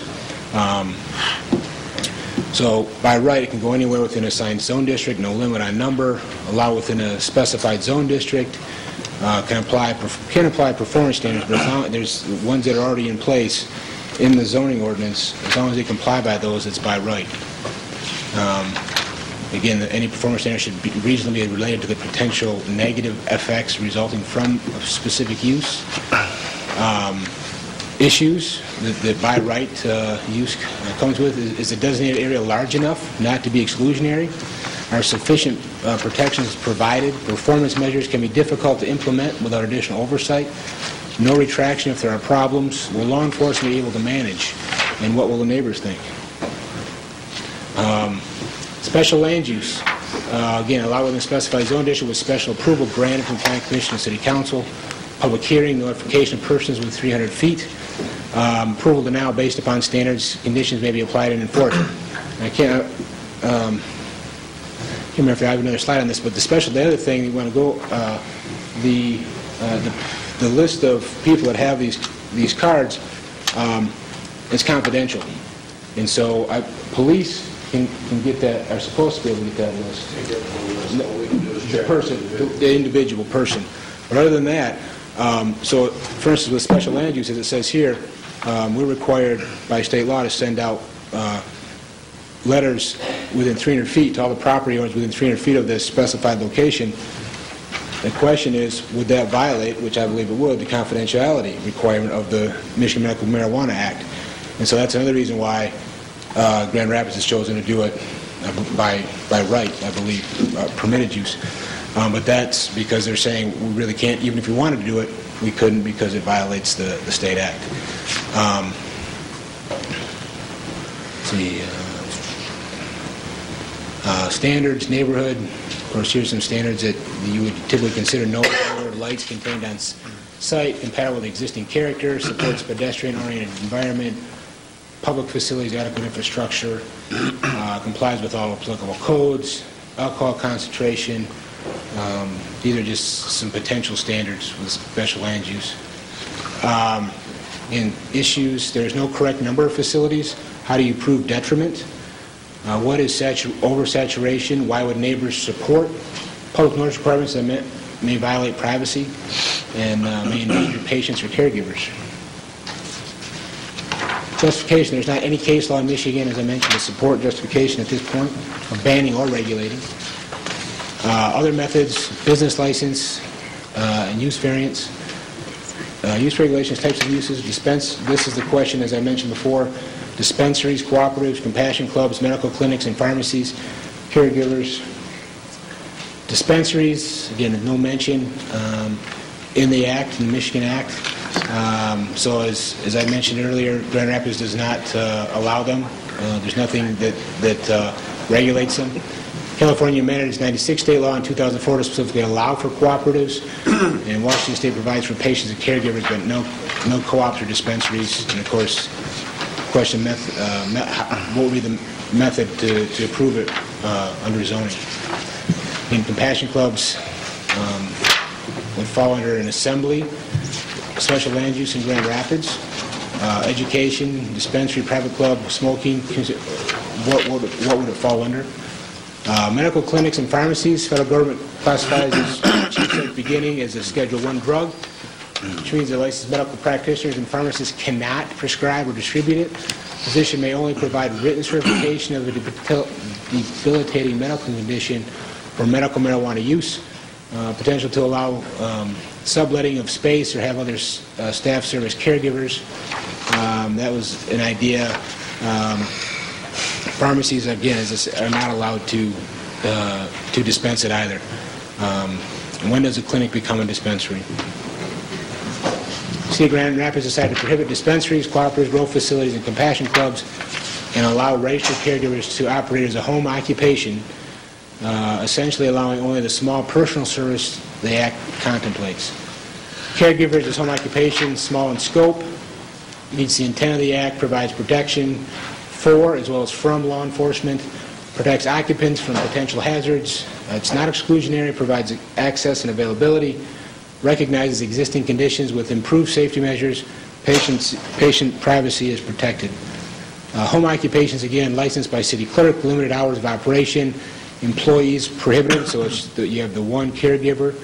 And again, the Act does not allow any employees. Person must reside at property and property owner's signature must be obtained. State law recognizes piano teachers, family, child care, and adult foster care family homes by right.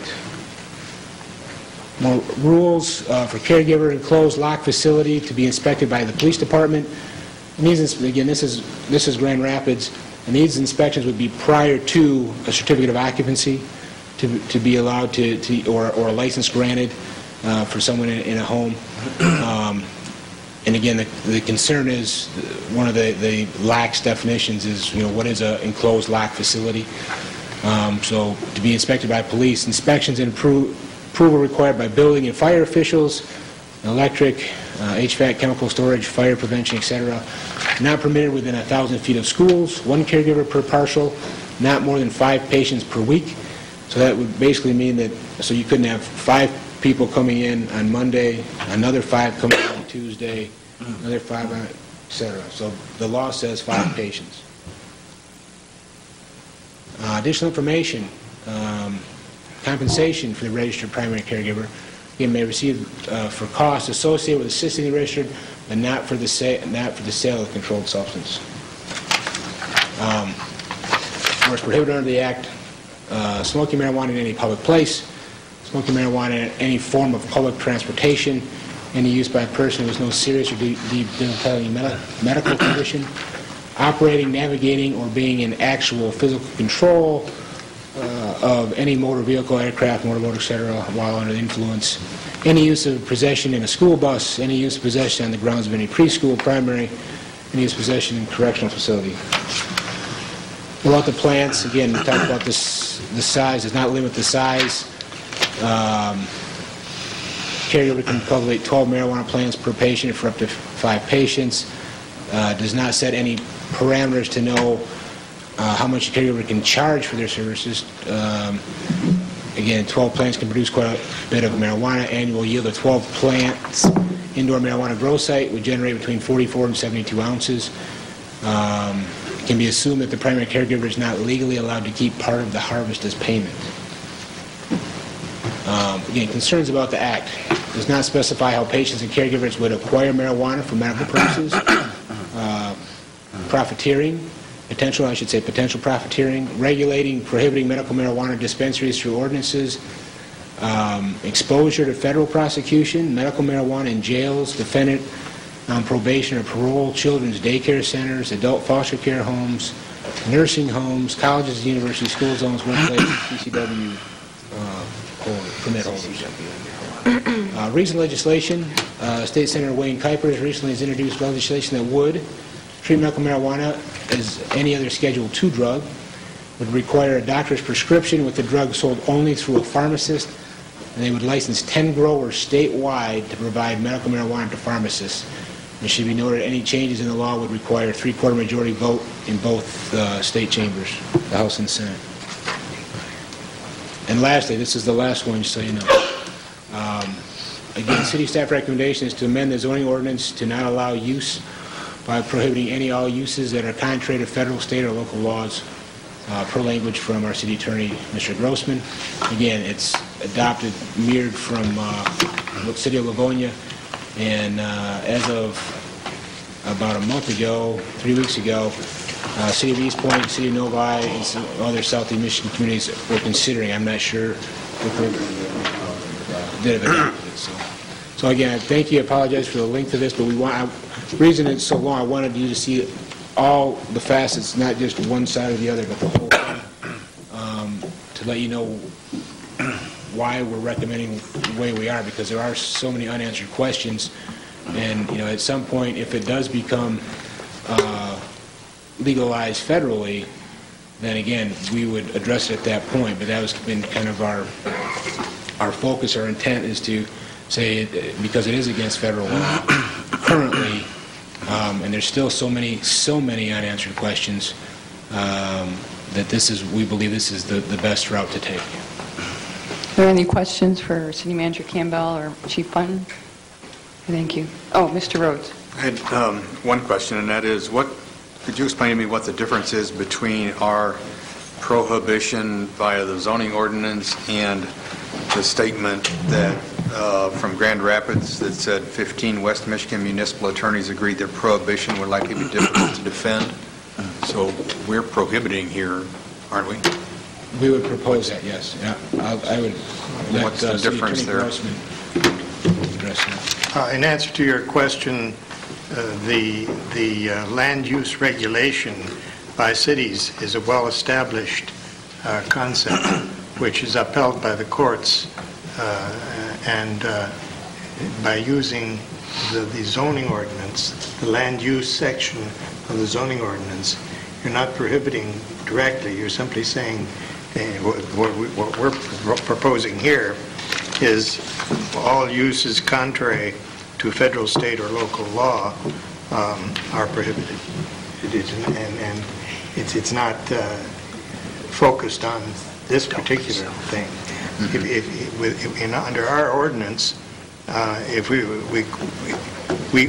have the authority to regulate land uses, we have a section to that effect. All we're doing here is adding a subparagraph D onto the section which says which land uses are prohibited. And that's all we're doing here. If we simply passed an ordinance saying it's prohibited, it probably would be illegal.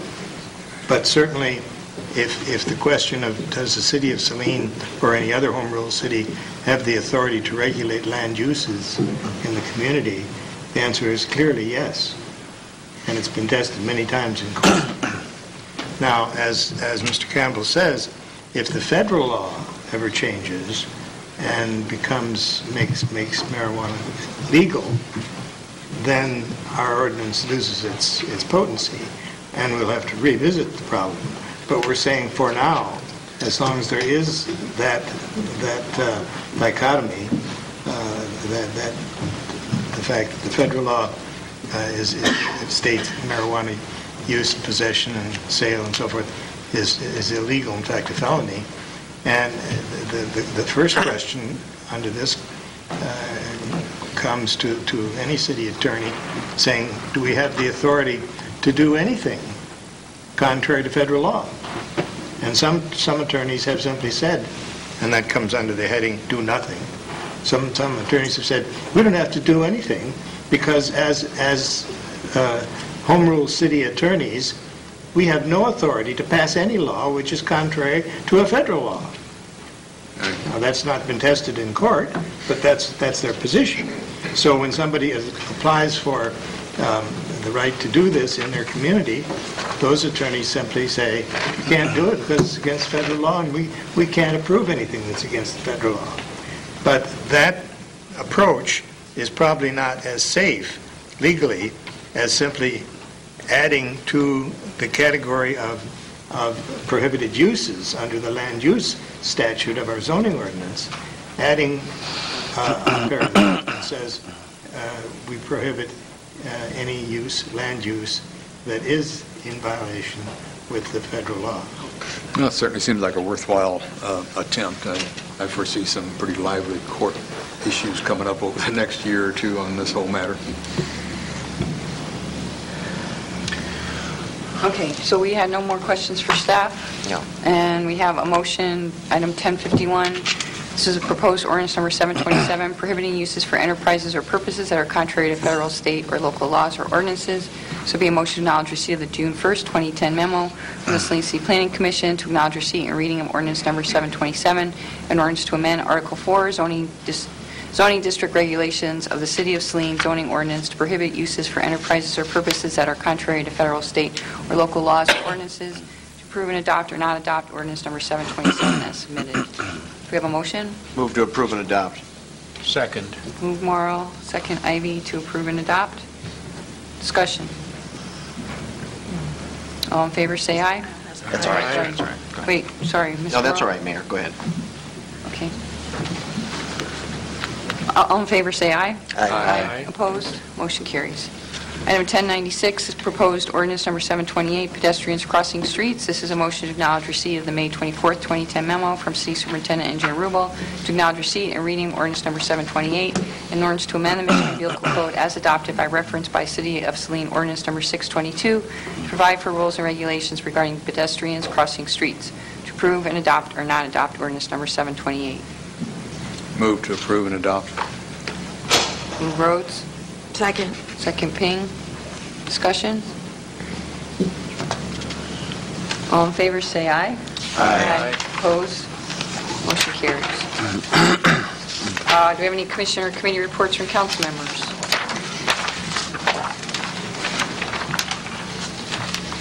If not, we'll move on to reports and other announcements.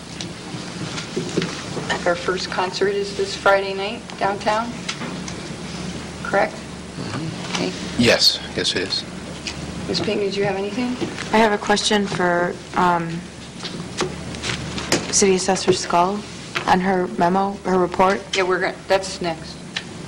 We're still on reports and announcements. Did you have a report or an announcement? No. Oh, okay. Mr. Morrow. This Sunday, there's a community event, Mayor, I believe at Liberty School. It is an autism awareness rally and walk. I believe it takes place from 1 to 4, and the actual walk portion begins at 2.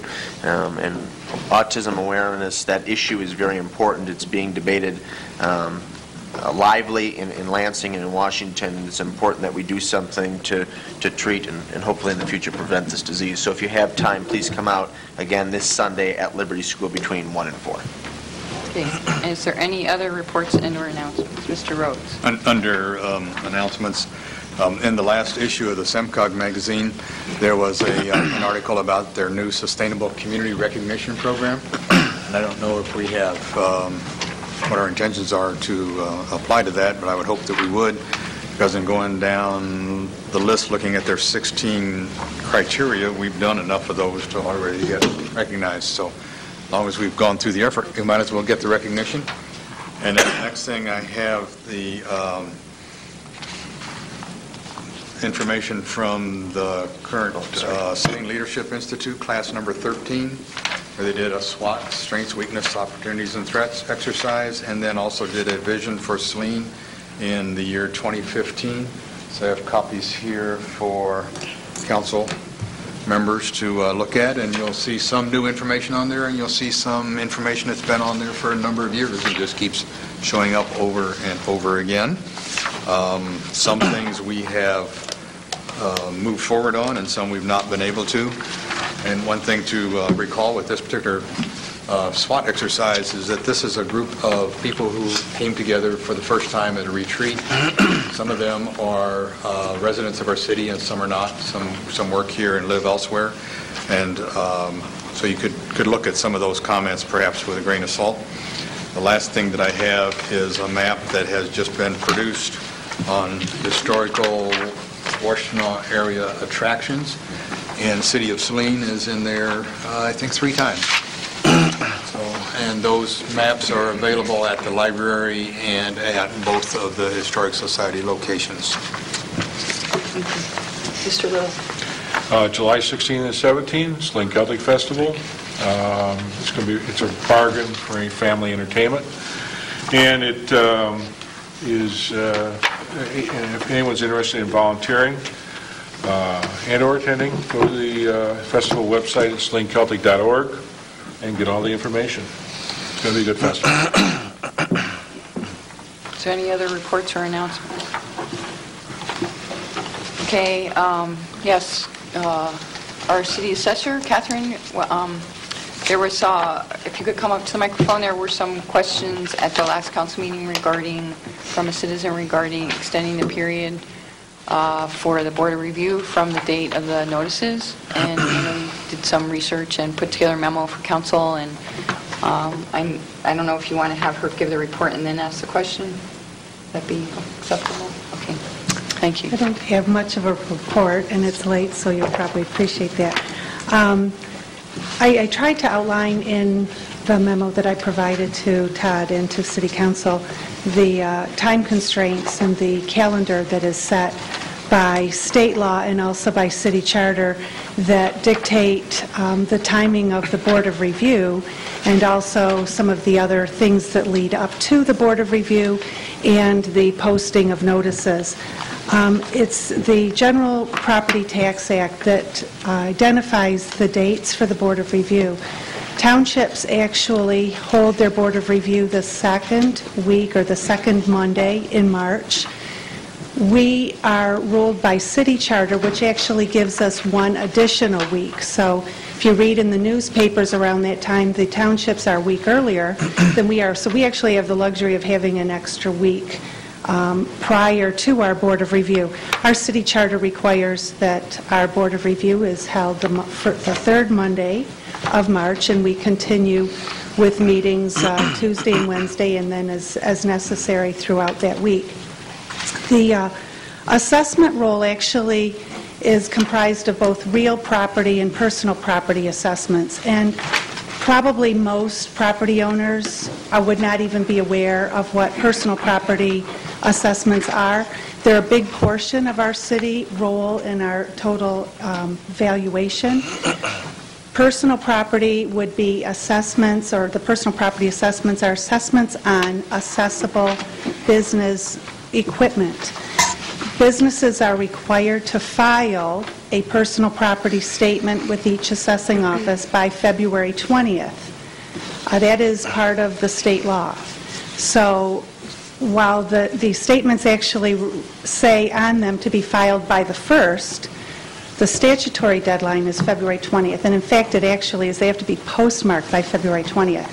So we are scrambling like crazy to finish all of that and print the assessment roll, all the reports that go to council and to equalization, and print all of the assessment notices. We hold our organizational Board of Review meeting. We do all that within a couple of days. And we get the notices to the mailer. This year we had the notices to the mailer on February 24th, and they were mailed out by the end of February. It was suggested that there be a 30-day time frame, which sounds completely reasonable, and all of us assessing people would really appreciate that. In fact, there is a proposed House bill currently before the legislature that is suggesting that as well, to change the current 10-day minimum requirement to a minimum of 30 days. That would be terrific. The problem is that they would have to move the dates back either on the front end with regards to personal property deadline, or on the back end with the dates that we have to finish the roll after Board of Review, submit it to County Equalization for their equalization process, and then the state equalization period. So be all for it. If anybody wants to try to get that changed, if there's any leeway there, that'd be fantastic. I think the only thing that we can do, and we do have an FYI article going out in the July edition that tries to address this, lets people know it's going to be the same time every year. It is in March, and there really isn't a lot of time, but you can know that it's coming. You will get your assessment notice by the end of February. We might be able to scooch it up a little bit more, but with that February 20th deadline, there really just isn't any possibility to move it beyond that, because the assessment roll has to be certified as a whole, and the personal property is a major component of that.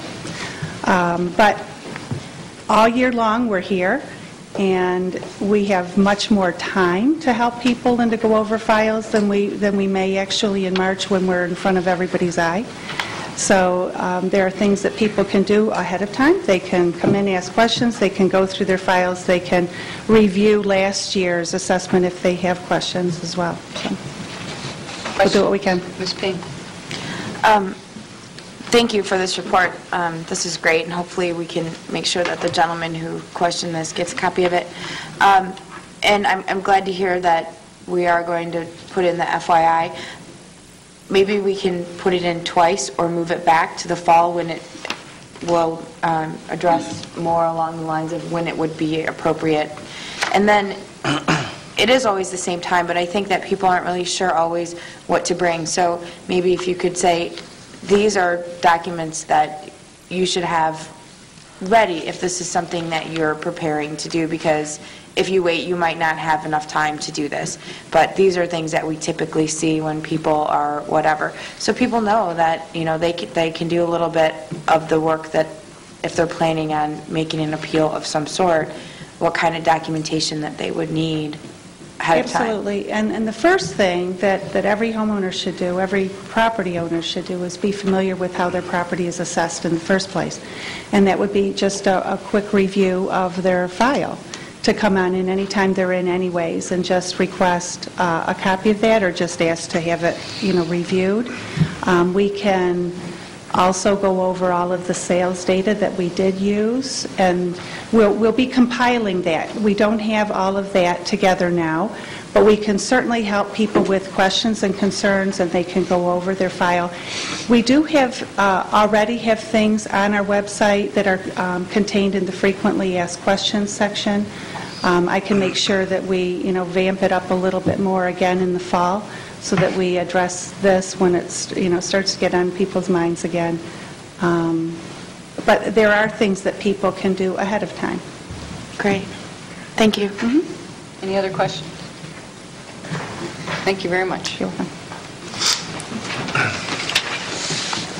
Are there any other discussion? Oh, additional cemetery spaces. Diane, city clerk, or is it City Manager Campbell? It's me. It's me.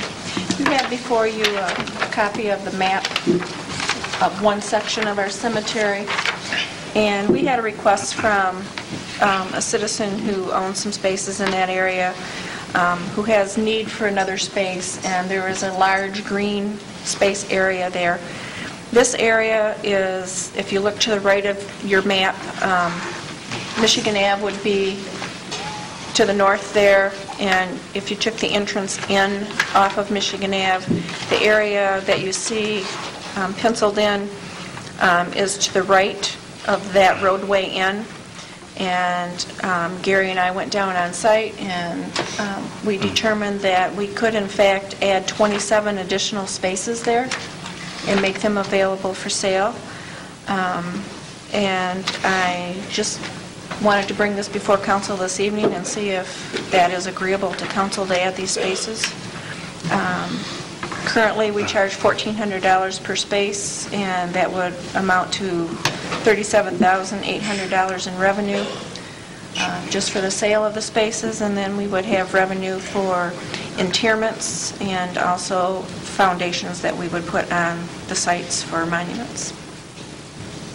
So we're just kind of seeing if you have a problem with it, if we can go ahead, or if you have questions or any concerns. I'm kind of lost on the location. Where are we Okay, here? if you look to the right of the page, Michigan Ave is out here. Where it says road, is that Michigan Ave? No. That is the roadway in off of Michigan Ave. So this is fairly high up then? No, there's only one entrance off of Michigan Ave. And you would be driving in off Michigan Ave, and to your right is this large green grassy area. And that's where these spaces would be located.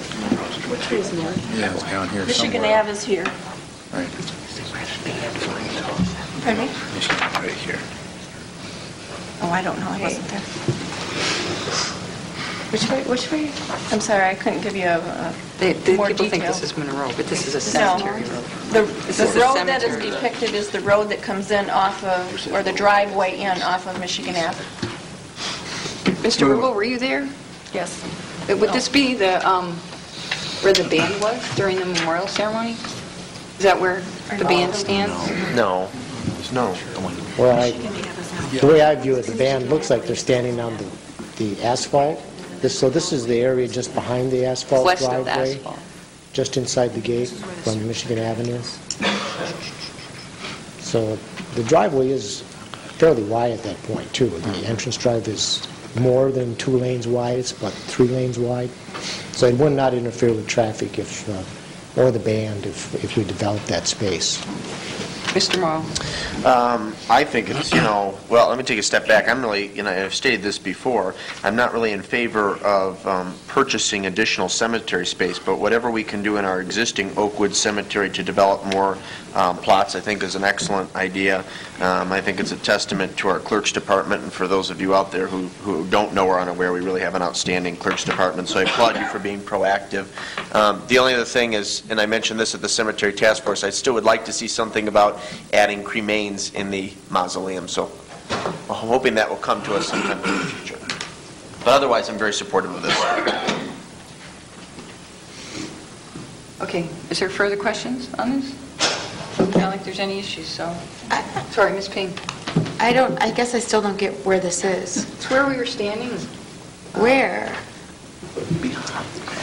So the road that it's on, it goes up the hill, it's where the trees were and the flagpole and trees are down here. This is the road. This is Michigan Ave. Like if you're walking towards American Legion here. You were standing basically right on top of it on Monday. Okay. Mills Road is right here. This is the drive that comes in. Oh, and the trees are here, podium's here? The trees and the podium are here. Yeah, this is the larger roadway. Okay. And there's a large green grass area here. It's 14 feet, there's 21 feet. And this is where it I goes see. in here. Okay, thank you. Any further questions for City Clerk? Not, it sounds like everybody's okay with it. Thank you for studying this and coming up with another solution. Public comment under the Open Meetings Act. Any citizen may come forward at this time, make comment or question to City Council. This public comment period will be limited to 3 minutes per person. Anyone who would like to speak is requested but not required to state his or her name, address for the record.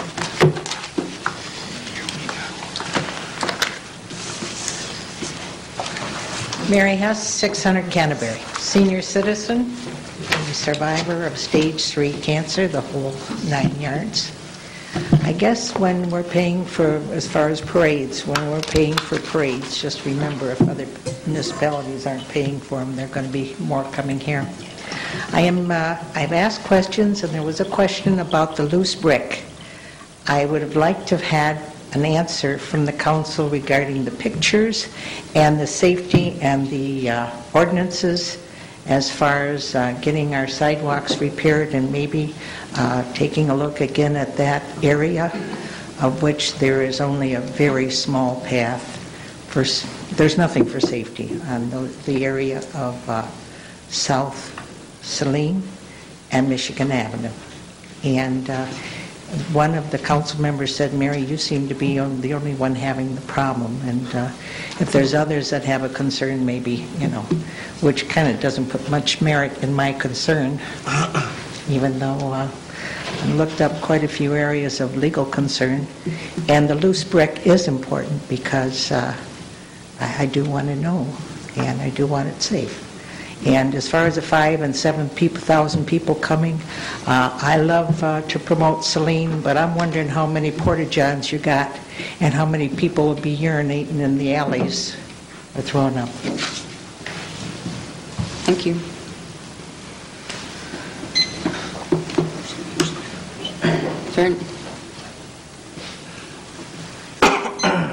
Hi, I'm a student at Saline High School. I just have a few questions. First question is, what is medical marijuana? Is that just marijuana? Could you elaborate on that, please? The Medical Marijuana Act, it's just regular marijuana. The act is, the law is called the Medical Marijuana Act. Okay. And then, who is, for the requirements for the applicants requesting for this medical marijuana, who is examining them? Is it the doctors or is it the pharmacist? A physician, yes. Physician? Okay. That's all. Thank you. Is there any other citizen comment? If not, we need a motion to convene into closed session for the purpose of discussing the purchase of real estate. The city will reconvene into regular session at the conclusion of the closed session. Well. You need a motion? So moved. Second. Move Rhodes, second Law. We have a roll call vote. Councilmember Ping? Yes. Councilmember Rhodes? Yes. Councilmember Ivy? Yes. Councilmember Little? Yes. Councilmember Law? Yes. Councilmember Morrow? I'm sorry, yes. Mayor Driscoll? Yes. Adjourn to closed session at 9:38.